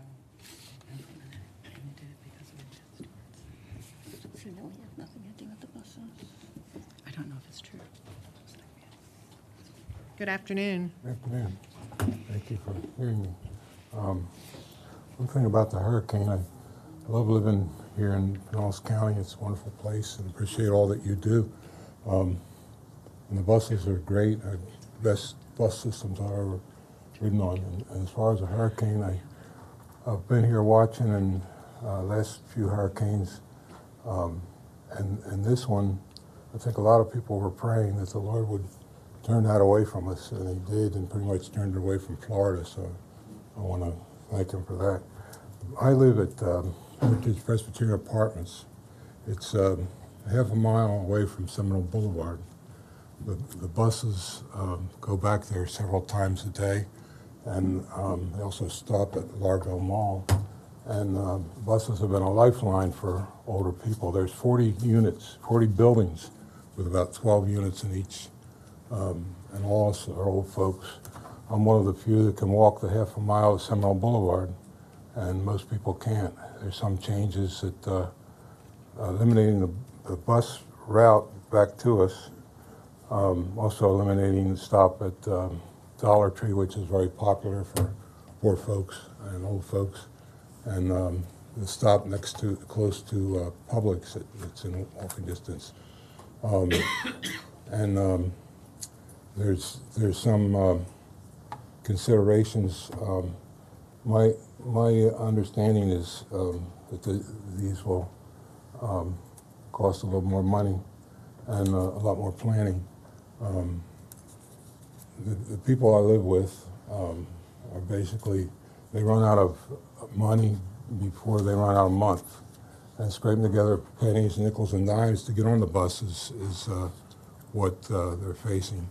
And like I said, a half a mile, folks can't walk to that. The other alternatives, I'm not so sure about. And I would appreciate if you all could use your influence to call a moratorium on these changes that are due in October. And not only are they changing from coming back to us, but there's stops all along on Seminole Boulevard that stopped the bus, pulled up bus seats and put up signs that on October 8th, there's no more stop there. That's going to cause more walking for older people, and I feel at risk for people on foot that are crossing, jaywalking, and so that's all I got, and I appreciate your attention to this. Thank you. Okay, thank you. Okay, Alex Boehm. Thank you. Good afternoon. Hey. How are you? This is my second time being here, and first time I was here, I was talking about more like problem I had with the property that I purchased, me and my wife. And now I'm here again for the same thing, but I kind of want to be the example today. You know, I'm not here to more cry about my problem because I knew what I was getting into before I bought the property. Now I'm just more as an example, as what I'm going through with the county, trying to get lot clearing liens and you know, magistrate liens. And I want to show you guys how I purchased it and what I've done today. See where the seal is? If you want to show us any pictures, you can just put it right on the seal. So towards you. I mean, just as you would see it on the seal. Yeah, right here. Yeah, any photo, just put it on the seal. When I purchased the property, it was almost a year ago, and I purchased it with hoping that the county would work with me and hopefully we can clear this property up, as it was been abandoned for 10 years and a complete disaster. And people live next to this property, neighbors, and they're so happy that we bought it and we cleaned it up. But let me just show you of how this property was when we first purchased it. This is one of them when we first bought it. This is not a very good picture, but just to give you an idea of how terrible this was. You know, with the lot, with the grass, everything growing. And again, we have lot clearing liens as the county went there, has contractors to clean up this property. Again, this is what they cleaned up. To me, that doesn't look cleaned up. And I also have receipts of dump fees that I've dumped with the dump trailer that I've had to run it myself to take all this trash out of this property. And again, there's $1 million liens on this property that I still can't work around it to even come to a negotiating, so we can maybe put a home on this property and make it livable again. At the rate that it's going, this property like this, it will never be livable. And it was like this for more than 10 years like this. And county did absolutely nothing. And a guy like me comes in there with my wife, and we do our best, we clean it up, and we still cannot work with the county to get the lot clearing liens and come to a negotiation of what we could pay to be done with. They want an extremely high number for what the property is worth. I'm not looking for a handout. I've already put more than what the property is worth out of my pocket. And if you don't believe me, that's me in the picture, cleaning up. I have a lot more, and I don't want to waste your guys' time. But I just want to make an example of, I was told that, hey, these are taxpayers' money that you have to pay back for the lot clearing liens. Because the county spent money on cleaning up this lot, right? I'm the taxpayer. The neighbors there are the taxpayers. This is not cleaned. This is how I bought it. And I've even had to scrape up dirt because there was so much trash in the dirt. This is how this looks today. There was drug addicts would live inside, under the bush, on this property. The people walking across it.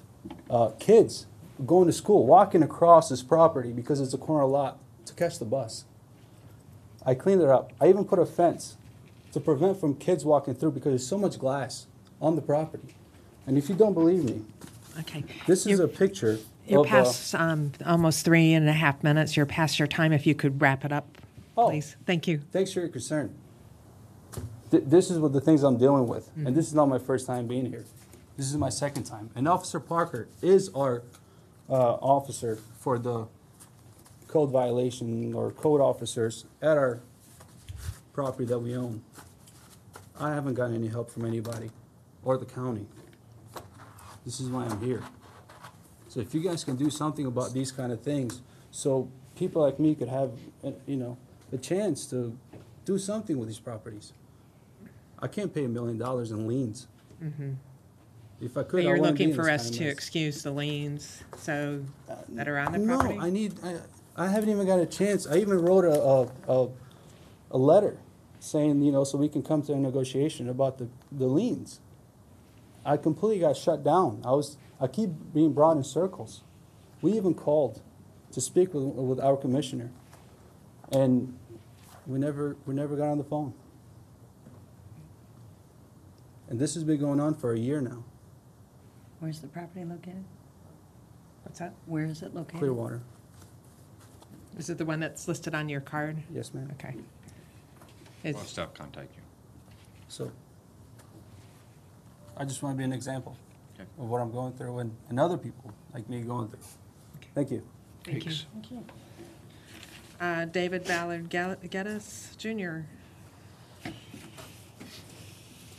Good afternoon again, Commissioners. David Ballard Geddes Jr. I live on Georgia Avenue in Palm Harbor. Here's the liberty and freedom and the drink of happiness. And when it's all consumed, we'll soon see what our founding fathers were selling us. The sellers of the dram, recognized as a political tactic in Abraham Lincoln's temperance address, as a personal and individual motive of men and government selling us something other than what they originally brought forth and professed themselves to be acting upon, tabling, selling the political, the constitutional libation of deception, happiness, and the liberty of hiding a bad motive served up under the candid nature of an artificial government using legislative pretentiousness, slowly, spiritually intent on creating a state of perfidy and disrepair as declared, giving rise to an unjust, unwarranted, constitutionally counterfeit, de facto despotic form of political power over water. As I read it, our founding fathers are the authors of moral pestilence, misery, vice, dissension, overarching crimes in the land, constitutionally incapable of being honest, standing us on our heads, egregious apostles of sin,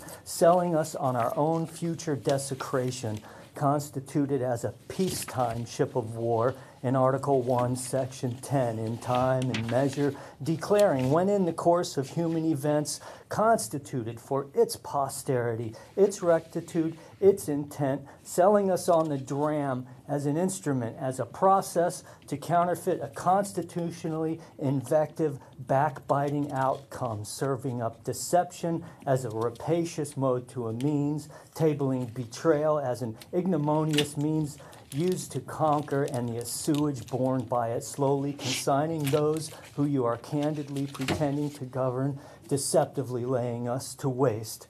The manifest meanness of the thing, taking liberty, property, and life, and the religion of Christianity birthing water jurisdictions under the variants of the 14th Amendment. So here's to today's liberty, freedom, and happiness at the cost of tomorrow's health, safety, and welfare. Here's to the egregious apostles of sin, the things of denunciation, senselessness, misery, vice, and non-rational causes. Here's to abomination and the blood-sucking genius of it all. Thank you. Thank you. Okay, that's the end of the cards that I have for public comment. I will move on to agenda item 39. These are appointments to this Greater Seminole Area Special Recreation District. We have one appointment open. And that would be John Beal. Move approval. I didn't pull it up quick enough. I heard a motion by Commissioner Justice. A second over here. By Commissioner Peters.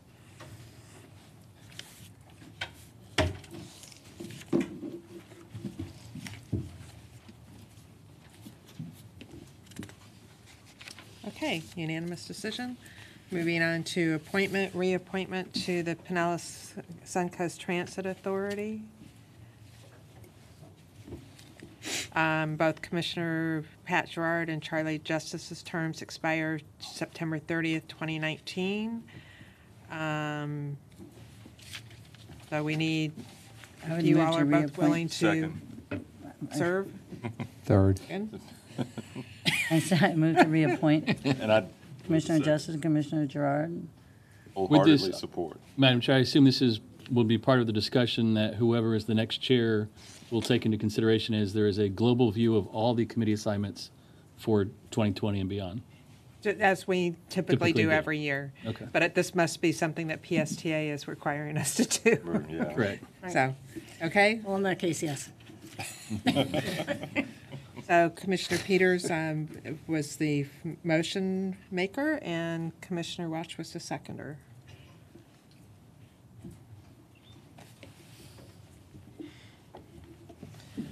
Okay, thank you very much. Unanimous decision.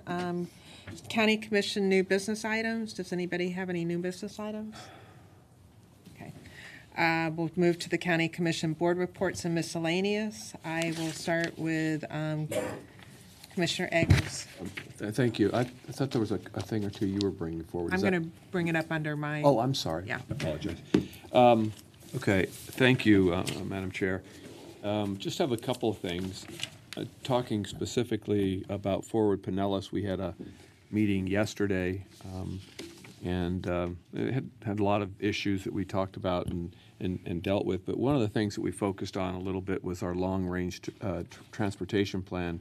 That's the 2045 plan. And one of the aspects of this plan is that's different than previous plans is we're really looking at the land use component as a part of that long-range plan. And we're also looking at the transit piece. And so yesterday we had a nice update about I guess that the plan that we're talking about, Adapt, Build, and Connect. And the survey specifically, I just wanted to touch base on the survey if I can find it here. I may not be able to find it now that I've moved away from the results. Hold on. Yeah, lost it. I'll get back to that one, and hopefully I'll be able to. Here, hold on 1 second. Oh, there we are. Thank you.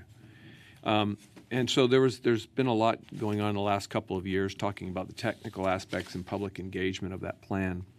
And And I know that there's a lot of work going on between Barry's office and PSTA's and the MPO talking about where we are with transportation planning and transit issues going forward. And it was just really interesting. The survey, there was a survey done, and we had 4,800 participants, and another 5,000 commented, 171,000 data points that we got over the course of about a year. And then this latest survey was done over the summer, and the results were just, I mean, it's just really good that we're getting that kind of input and getting those kind of results.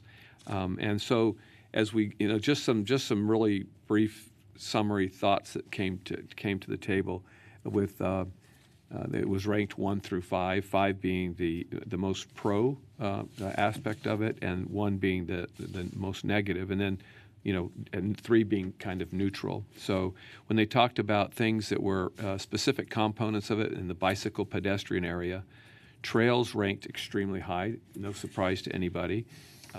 Enhanced crosswalks rated very high as well. Protected bike lanes did well, and sidewalks did well as also. Bike lanes themselves did not do nearly as well as the protected bike lanes, and there were some different issues as they drilled into it. I don't really want to get into the details here, but still a lot of support for trails and the discussion about closing the loop in Pinellas County, and we're working on that, obviously, and then some of the cross-county trails that are emerging. So really a good, robust conversation there. And those numbers, when you combined all of it, were into the 3,000 and 4,000 numbers out of the 5 that responded. On bus service, not quite as much excitement in that arena. The numbers on the high end were somewhere in the 1,200 range. So maybe not as much excitement about it, but we have a bus system that's not that robust, to say the least. And but a lot of positive feelings about more weekend bus service, more frequent bus service, and some late night bus service, which we're really trying to put into play. Not as much excitement about dedicated bus lanes. So whether folks are educated up on it and don't like it, or there's still some education work to do there, that's still yet to come. Emerging solutions, some of the things that are out there that people were very in support of, improved and more traffic signal timing, which should be of no big surprise, but improved and more. And I think that's something that we continue to look at, changing the software and adding more areas for that. So that was overwhelmingly supported. Waterborne transit was also supported, as was elevated transit. Interesting. The numbers weren't quite as high, but the support was there for it. What wasn't supported too much was automated vehicles, because I think people are really still perplexed as to how it's going to work for them, how it could possibly work. And the other was micro-mobility scooters. Mm-hmm. So we're going to be seeing a lot of those. And what I'm understanding is I'm not quite sure what control we have over them on our trails, but I understand there's little control we have on the trails of our county. So I want to perhaps look into that a little bit. And then there was support for regional rail service. I think the overwhelming piece of that was really the line that's coming up from south of the state, coming across to Orlando, and then perhaps hopefully coming into Tampa. There was a lot of folks talking about that and how we might plug in, how we might get it over here. So that was good. And then the other thing that we talked about, our current street and highways, maintaining the existing roads, obviously very high. Intersection work, again, high. Interchanges, not so well on toll roads or widening the existing roads. So not that we have a lot of extra right-of-way to buy anyway for widening, but people don't want to see more widening of roads. So, but anyway, it was just some good information. I think the MPO, our Forward Pinellas group, is doing really good work to get out there and get folks' input. And so that'll become part of our long-range plan that will be approved in November. Yes. Maybe you could send those graphics out to us. Okay, we'll do that.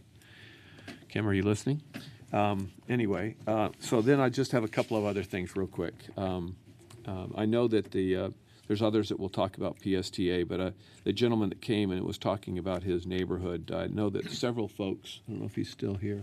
Yeah, yes. Several folks had come to PSTA on your neighborhood's behalf, and that's the group that really would make those kinds of decisions.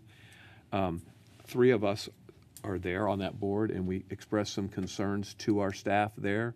And supposedly, they told us they're working on a solution to help folks get to the bus stop from way back in the community, where it is a long walk. So, but PSTA is the board that some of your cohorts went to and have started to get the ball rolling. So stay tuned. Hopefully, we'll start solving some of those issues.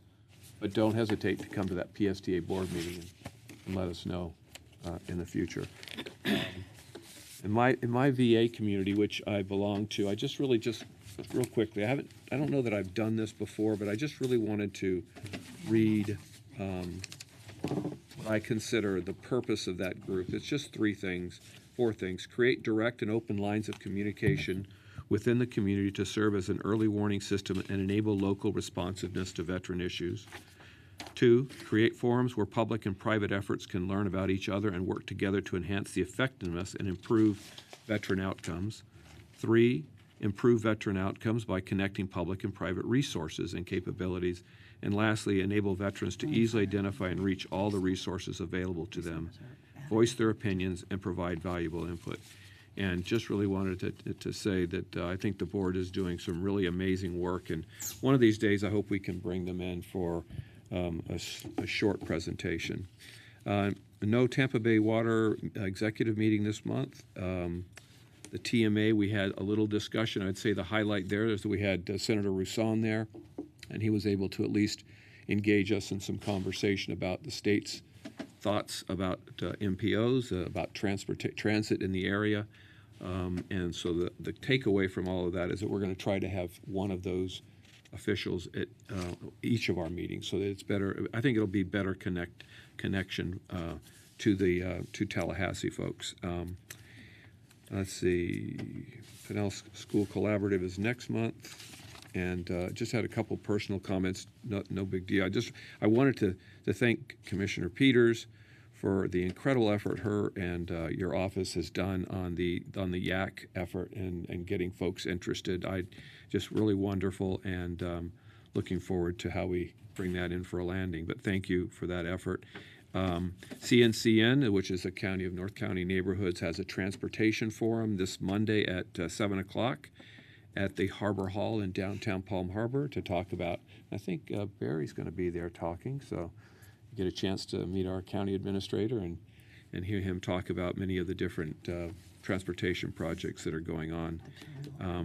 And just 2 things left. One is I wanted to commend Community Health Centers of Pinellas County. They're a nonprofit federally qualified health center that has 13 health centers in our county, have been recognized nationally from a national, all of them across the country, as one of the top 7 most cost-efficient ones in the country, right here in our own backyard. And so I really wanted to commend the management team and all the folks that bring health services to the residents of Pinellas County. And then finally, I just wanted to, I'm sure there'll be other opportunities for this, but to thank Claritha for an amazing career here and her 26 years of service to the county, and wish you so much happiness and good health in the next phase of your life after you retire. What day? September 27th. Oh, it's coming around the corner. Thank you, Claritha, and thank you for the extended time. Appreciate it. Commissioner Jordan. Okay.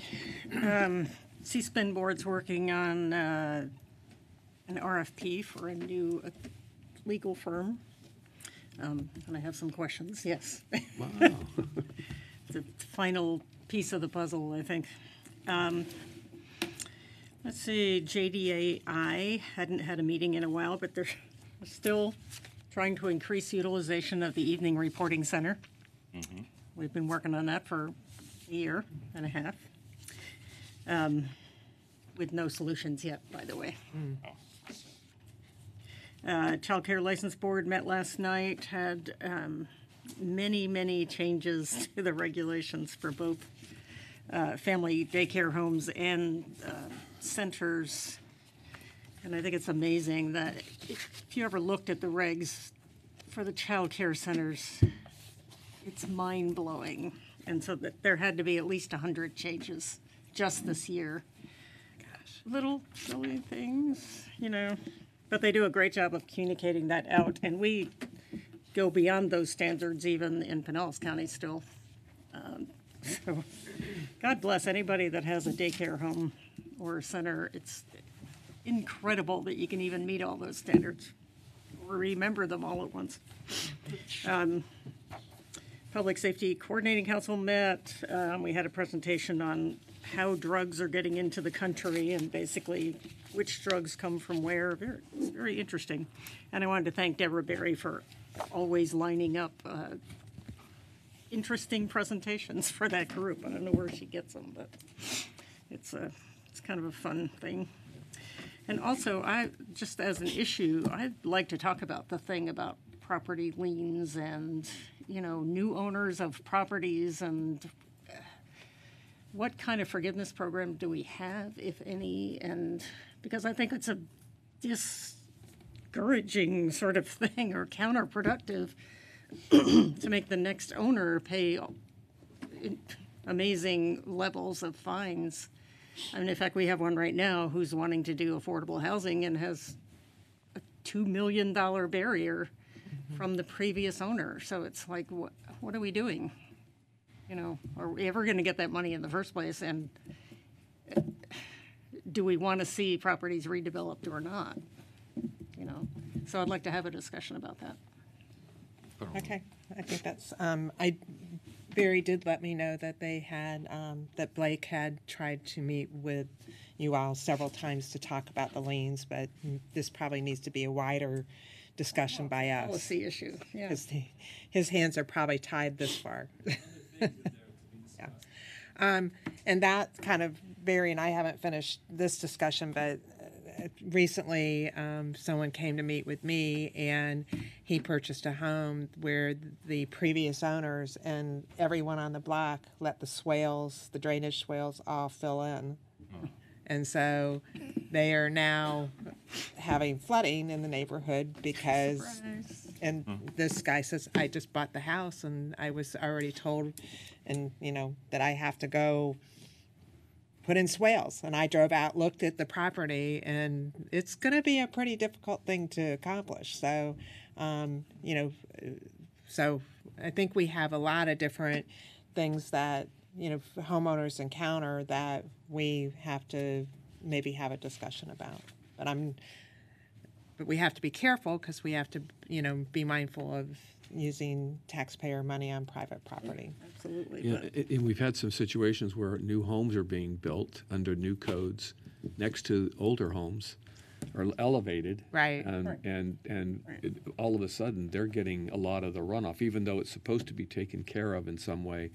And we've got to figure that out too. And I'm not sure what the answers are there, but it does create problems for neighbors. And we want to encourage that next generation to lift them up a little bit. But boy, in the meantime, we talked about that with the mobile home park. Remember where that'll be coming like back. You know, where you have these. Yeah. So There's more there. Yeah. But we certainly are going to bring that back to you for a discussion. Mm-hmm.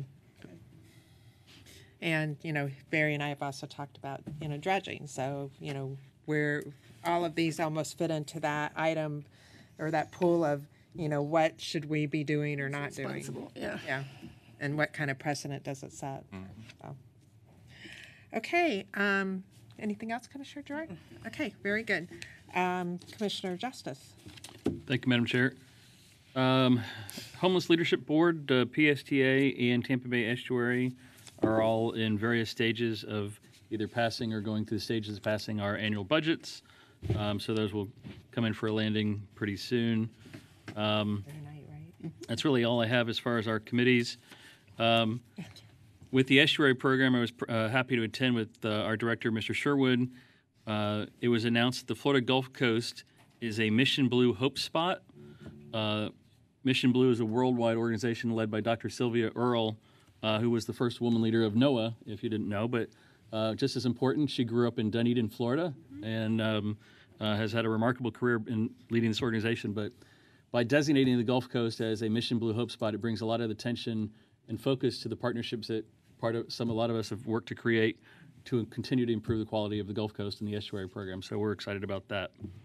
Had an opportunity last week to attend a event called Whiskey and War Stories, which was a event to support Rise St. Pete, which is a organization working to install a beam from the World Trade Center at the Warehouse Arts District in St. Petersburg. And the fundraiser that night had a guest speaker, Scott Neal, who is one of the 12 horse soldiers first into Afghanistan after 9/11.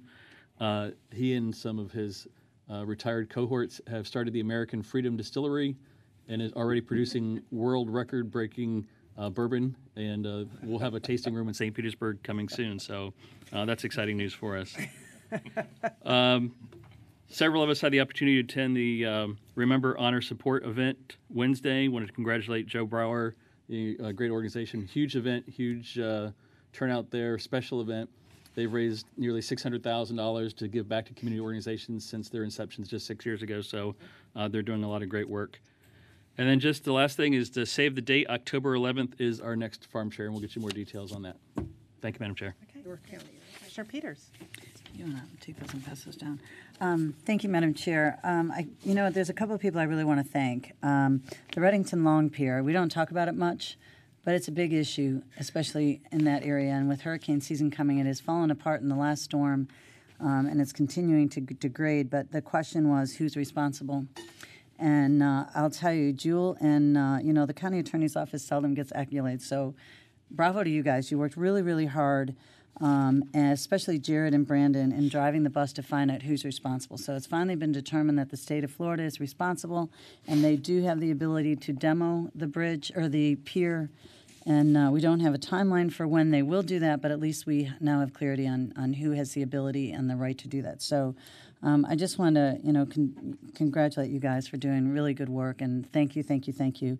Hopefully we'll get on them and maybe urge them a little stronger to start demoing sooner before another storm comes. Barry and Lourdes all did an outstanding job with Hurricane Dorian, so thank you so much. Gratefully, we dodged a bullet on that one, but first time out, you did really good. So at least I was told. So congratulations to you guys. And I also want to thank Kelly Levy and her team because they presented to a small group at Terra Verde about the modeling and the research that we've done in Shell Key. And for the first time in many years, the people that were in the room really felt satisfied that the county is really doing good work. And it was really amazing. So the biggest naysayers kind of felt really, really good. So she did a really outstanding job, and her team, and the data that will be presented. I'm looking forward to see the final report, but it was really, really a good job. So I just wanted to shout out to them. Our staff worked really, really hard, and so I just want to recognize them when I notice it. The YAC applicants, we got 32 applicants. We can only have 25. So we have the horrible job of picking some that can't participate, which we're kind of sad about that. However, you will vote on them on September 24th. So Ashley will send out all of their resumes and applications for you all to review. And you can go through the painstaking process of picking out 25 or 32. So anyways, they all were really great, and I think that open house turned out really, really nice. I want to thank the staff in the media room. They did a really great job and gave them a tour and kind of highlighted a lot of what goes on here. So so thank you to them as well. I'm passed out. I was at the Fusion meeting today, and I'm always going to give an opportunity to present this to you. The first graph that y'all are going to see, that you see in what I passed out to you, the red bar is only 11 months of this fiscal year, so we have another month to report. And if you take a look, fiscal year 10 and 11, fiscal year 10 is when you all did the pill mill ban. And then in 11, you had to redo that ban because people got creative on how to get around your language. So we were at a real crisis back in 2011. And if you take a look at 2018-19, I just kind of want you all to know where we're at. To me, that bar looks like we've got another crisis coming. And I know we're working on it, and I know we're doing good things, but I just want you to be aware, because I don't think it's really being talked about enough. The second page of that graph is, I thought was very important, and what is on the round circles, and I suppose I should have actually put this up. What's on the round circles are the zip codes. And you've got 4 years of where our 911 calls are going in zip codes. And so if you just look at the right side of that, where the big wide bar is, 33713, 33714, it's easier to see that one. That's why I picked it out. But you can see the blue line was fiscal 15-16, I believe, and then the red line. And you can see how it's continuing in the same neighborhoods, in the same zip codes, getting worse and getting worse and getting worse and getting worse. So we know where to target, and this group is doing a great job. I can tell you our undercover officers in the police department and the sheriff are getting really creative, and they're talking together, and they're coming up with strategies on stopping what's coming in. But I just thought it was worth showing you all. You can see where the transports are coming from on the third page. Just to kind of give you an idea, you expect the big cities to have big numbers, but based on population. I just thought it was worth, this is fresh off the press this morning, and I thought it was worth sharing with all of you just the numbers. To me, it's very sobering, and I really think that Barry and his team have got a good plan on how to, how we can use data to attack this and use an approach on it. So I'm looking forward to the RFIs and the work that they've sent out already. So I just wanted to keep you updated, so thanks for indulging me. Lastly, I will miss our meeting next week. The Gates Foundation and the National Association of Counties is having their next meeting in Minneapolis, so I'll be in Minneapolis next week. I'm looking forward to what we'll be looking at. It's mostly poverty and how you can move people out of poverty is going to be the topic next week in Minneapolis, and I'll report that when I come back. Thank you so much. I appreciate it. Commissioner Welch. Thank you. That's interesting. I'll be in Minneapolis as well. St. Paul, though. No, Minneapolis. Yeah, Minneapolis, St. Paul. Oh, okay, yeah, For the we'll St. be in- Pete Chamber, they're having a benchmarking trip next Tuesday, Wednesday, Thursday. Right. So, cool. I've got their agenda. Are you, so on the YAC, again, thank you for the great job you're doing there. Are you set on 25 as a manageable number, or would you be okay with 32? Because I remember we had this problem before, and we just increased the number. So is it a management issue, or? So I believe in your ordinance it says 25, so that's kind of the rule. And if you want, I know if you, Ashley's going to handle a lot of this. And if it were up to me, I would take every single one of them. The question is, how do we manage them when we do the tour? Can we manage 32 or 33 of them? That's all I was going to say. Ashley Elvin from Commissioner Peters' office. We got through the big chunk of the applicants at the open house when they came out a couple weeks ago. Commissioner Eggers, thank you for helping and speaking to the kids as well. Commissioner Peters and I have toured many departments of the county in the last 8 or 9 months, and I can't imagine 32 kids behind me in those tours. So for the quality of the program. So it's a management issue, the number of, I okay. would say so, yeah. All right, thank you. Can I just say something about that, though? Expect some drop-off. Well, and I expect some drop-offs. And so we've been wrestling with that because I suspect we'd lose 2 to 4 in the year. And I don't know if that's what you experienced, is about 2 to 4 or more? Probably more. Probably more. We're hoping to have real quality opportunities so that maybe they won't drop off, but I do expect some drop-off. And so, if you all want to, lean towards more, I'll be open to that. Me, more the merrier. I just know it will be more challenging with logistics when we get every one of them to show up. But I do know that they all won't show up at every single meeting. So, yeah, I think sometimes they sign up and then they don't realize how busy they're going to be during the school year. Yeah. And so they end up not being able to do it. But, yeah. Do you know offhand how many are returning versus, are there any freshmen in this? There's 3 returning. Only 3? So they all would be freshmen. The vast majority are 10th grade. Okay. All right. Yeah. Yeah, I mean, again, I just wanted to take my hat off to the work you guys have done to get that number. Yeah, I would almost like to.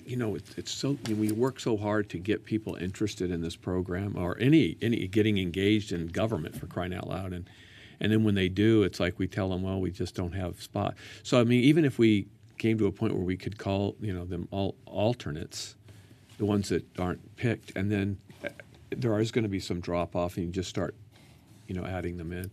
I mean, I would suspect out of 32, you're probably going to lose 5 or 6, but I'm not trying to be negative about it. It's just kind of normal. So, and so you probably have just the right number, but maybe we could do that. We could identify as alternates. I don't know if the ordinance keeps us from doing that, but, My handy helper out in the audience has emailed me your resolution, and it looks like just back in, it's done by resolution, and it looks like just back in 2014, you increased the limit from 15 to 25.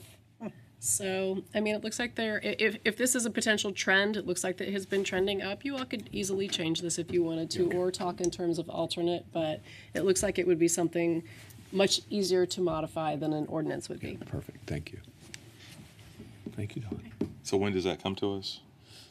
September 24th. All right. Thank you. Sure. I don't know how you say no to one of those. Yeah. Did 1 year. But you're going to have all the extra work, so I'll leave Did it. 1 year, we had like 40. So I just want to thank, if we I can had- get my technology working, no comment, Commissioner Justice. I want to thank Commissioner Peters for arranging for us to attend the 9/11 breakfast yesterday, the Remember, Honor, Support. That was a great breakfast, and just as Commissioner Eggers said, it reminded us of what we're supposed to be as a nation. For Pinellas, I want to thank you for an efficient meeting, Commissioner Eggers. Thank you. Yesterday, it was interesting as we came out of that meeting, though. You may have seen the Wallet Hub survey of the top 100 cities in America in terms of transportation services, and Tampa St. Pete came in 98th and 99th out of 100. That came out yesterday after our meeting, and that was based on accessibility, convenience, safety, reliability, and resources. So that takes us right to the conversation we'll have soon about jobs, housing, transportation, how they all tie together. And we did talk about that yesterday as well. So I'm really looking forward to that conversation. I know, Barry, you've done a lot of work with PSTA and with Ford Pinellas on that, and listening to our partners throughout the county. So thank you for the work you've been doing there. This morning, the FAC Finance and Audit Committee met. We approved next year's budget, $5 million budget. All the trends are positive there. And we do have a $1 million commitment in reserves for addressing policy issues, and we should have received our allocation from FAC. Barry, so I'd like to get an update on where we are on that. Okay. Future meetings, the Creative Pinellas Board will have a retreat this Friday. It'll be my first retreat with Creative Pinellas. Looking forward to that.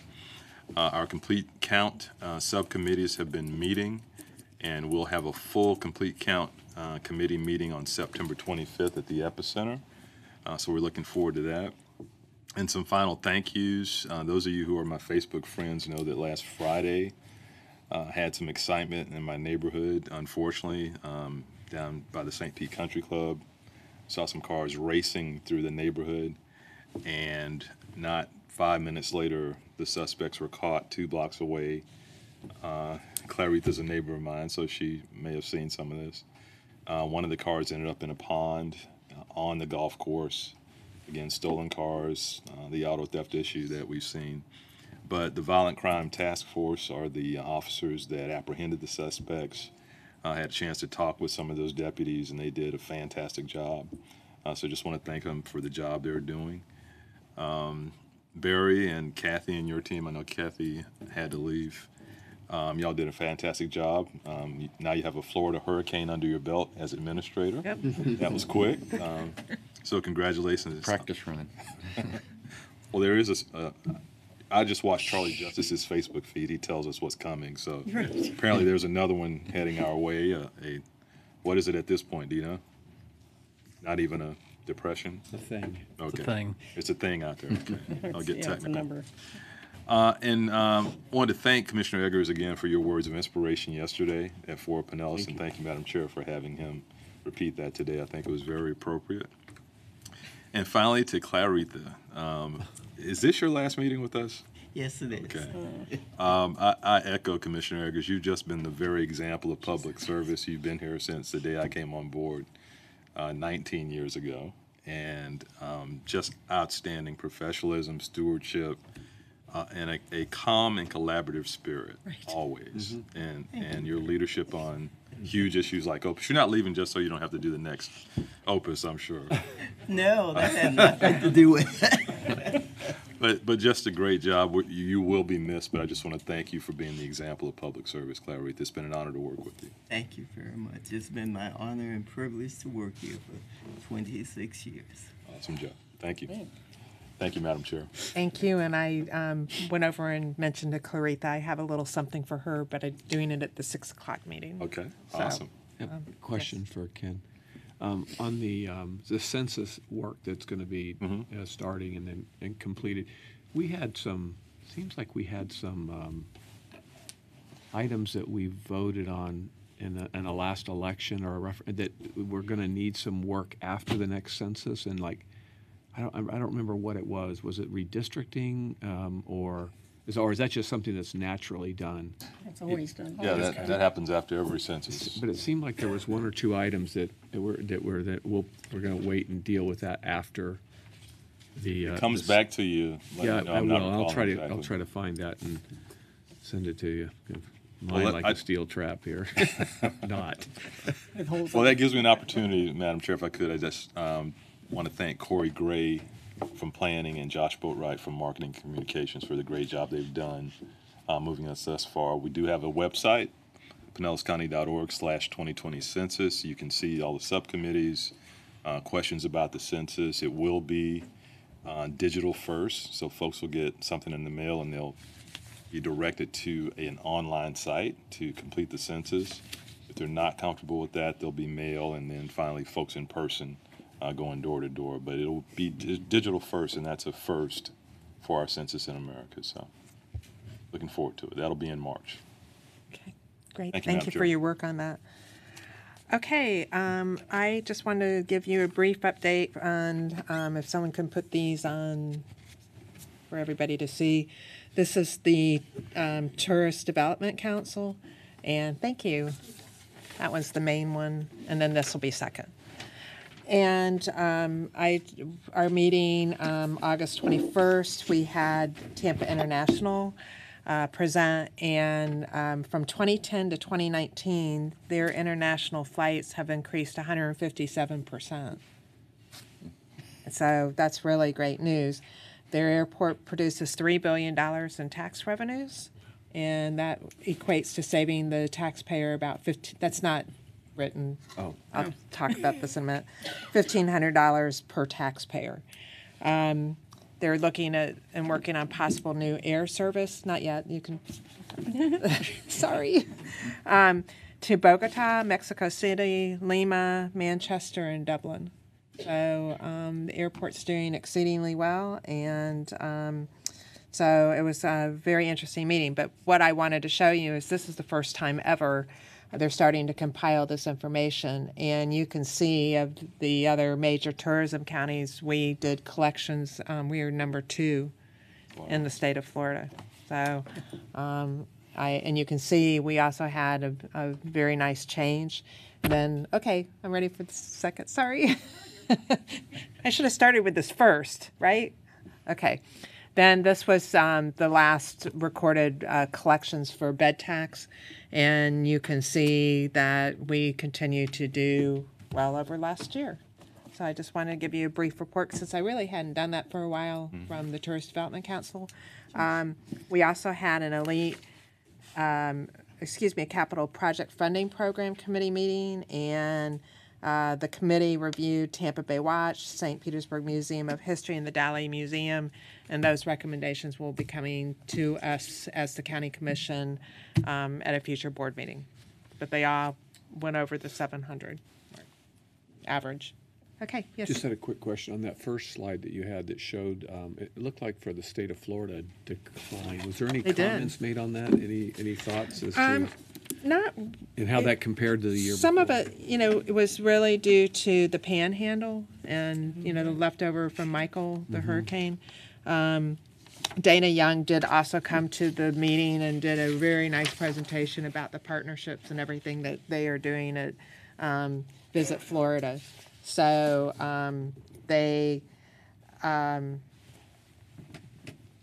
she's putting in more Google DMO services and wanted to us, their focus is on digital, social, and familiarization trips. So that's what she's honing in on as far as the future for Visit Florida. Their marketing programs are kind of in different ideas, but mostly, like adventure or winter time or experience, and they're trying to highlight some ecotourism stuff too, and really encourage people to try different things throughout the state of Florida. Yeah, I was at the Orlando airport for a conference, and when you come from the parking inside, both of the big major entry areas has a big wall of our beaches right there. So people coming to visit, and do the Disney and all of the that stuff. If there's a choice, if you go west, it's neat. That was well done. It was a nice piece to see. I'm glad that you saw that. It's been mentioned by some of the other hoteliers that are on the Tourist Development Council how strong the Orlando market has become, even more so. So we are concentrating more efforts on that market. We did that many years ago. I remember that, Commissioner Welch, don't you? Yep. And then we sort of went back to, the Northeast and international and the Canadian markets, and if we're able to capture them when Big they come to number. Orlando, Yeah. how perfect is that? It's a huge number in Orlando. Yeah. So it's great. Okay, the only other thing from me is that I wanted to bring up the citizens to be heard. Just for new board members, this is not the chair's decision where this is placed. This is the county commission's decision. We had a discussion about this, I believe, when it was Commissioner Long was chair, and that's it's not my decision, and I'm very happy to bring it up because I think it's fair to have that discussion, and if you all want to make a change, then we will certainly do that. And so, yes. I would like to make a change to the beginning of the meeting. I think, we tried it always when I was mayor, and the most encouraging way for the public is to do it at a specified time, or at least within a half an hour of when we start the meeting, because, people come here and they sit for hours waiting for a chance to speak, and we get the same people, the ones we don't necessarily want to hear from in the first place. However, I think we discourage the other people from coming who have to work all day and who can't sit here literally half a day to wait to say 3 minutes worth of, input to us. If we really want the public's input, we need to make it a little easier for them, I think. That's my opinion. Always has been my opinion, actually. Yeah. It's always been my opinion too. I share that completely. I just think we're going the wrong direction to try to dictate a policy. I think we got a lot of folks that just want to come in here and let us know what they're thinking and feeling. We're trying to encourage that activity and to have a little more time certain. Listen to our presentations and all of that to hear the positive side of what's going on, and then talk to us before we conduct the rest of the meeting, I think is the absolute right thing to do. And so I would certainly like to see that too. And I thought it was the chair's prerogative. That's why I've always, whatever, you have to defer to that. But for me, it's always been the beginning of the meeting. So thank you. That's why I wanted to make it clear. Yeah. Commissioner Welch. There was a show, I can't remember the name of it. It was Point Counterpoint or something like that. So I understand what my colleagues are saying and I respect it. There is no perfect solution, Madam Vice Chair. But I did think it was a chair's decision because we did go through this several times. One of the problems we ran into is that folks who were here for agenda items were not being treated fairly, because I can remember us when we got into the Meow Now and the cat community showed up and spoke for an hour, hour and a half under citizens to be heard before we could even start the meeting. That happened a few times, along with some of the other, speakers who were basically harassing us, name calling, that kind of thing. That's when we decided to move it to the end of the meeting. But also we said anyone that wanted to speak to an agenda item could speak right at that item. So if you had an agenda item, you could speak. If it's 2-on-1, for example, you could speak right then, because we wanted to have some balance. So, I understand both sides of it, and I think we were just getting 3 or 4 abusive people. I mean, there were racial epithets. I was a victim of that several times. That's how bad it got.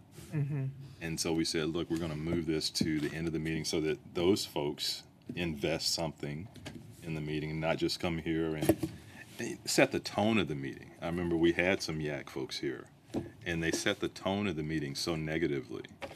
And some of this was through green light and some other things. Term limits, telling us we need to step down and all these accusations. And so there were 2 sides of that. We've been actually, the last year or so, it's been relatively, non-confrontational. You just jinxed us. Well, I may have, but I've only got a year, so. So I get it. I get both sides of the argument. It's just when you get the extremes is when it, we're sitting here for an hour and, it's an issue like the Meow Now, and there were some other ones that popped up and just took over a meeting. That it didn't seem fair to folks that were here for other business on the agenda. So I would be comfortable leaving it up to the chair's discretion. You'd be comfortable what? Leaving it up to the chair's discretion year to year. It's not broken. Yeah. I've always been of the mindset, let folks say what they want to say for 3 minutes. But it's when they kind of abuse that and take over an hour, hour and a half, and we were setting the tone with some really abusive. We tried to do standards of conduct or something. We did. We tried to implement that so you're not personally attacking. That was the year I was chair too. Commissioners or staff. And so it's just, if everybody lived by the golden rule, we'd be fine. I don't think you can legislate that. So I'll leave it up to the chair's discretion. I think we're fine either way. Mr. Justice. Thank you, Madam Chair. I thought it was the chair's discretion. I think when I was chair, I think I made a decision of where we put it on the agenda. So if I wasn't supposed to do that, I did it anyway. But I think the trade-off for those rare occasions that Commissioner Welch describes or other situations is worth it, so that when you do have citizens like we had today that come, that they don't have to wait an hour and a half, 2 hours. They have an opportunity to speak at the beginning of the meeting, say their piece, and move on for the general comment. So my preference is to have it at the beginning as early as possible, so that the folks that, and I know we have some regulars that will speak at whatever time is on the agenda, but others knowing that the meeting starts at 9:30, their opportunity to speak is somewhere in that early part of the day. It may not be 11 or 12 or 1 or something like that. That would be my preference. Okay. I was lucky enough to not have, when I was mayor, to have that kind of situation happen in my city, because it was a small city and we didn't have that. And we always had it in the beginning so they could come in and get back to dinner or whatever it is they want to get back to.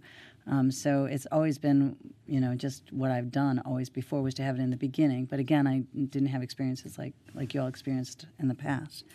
I do like the idea of letting people come in and know that it's a certain time frame, and if they have to take off of work, they know it's not 3 hours, it's within a certain time frame. I think that's respectful. So I do support that, but what I would say is that I would just leave it up to the chair, and the chair make their decision on how they want to run their meeting. Okay.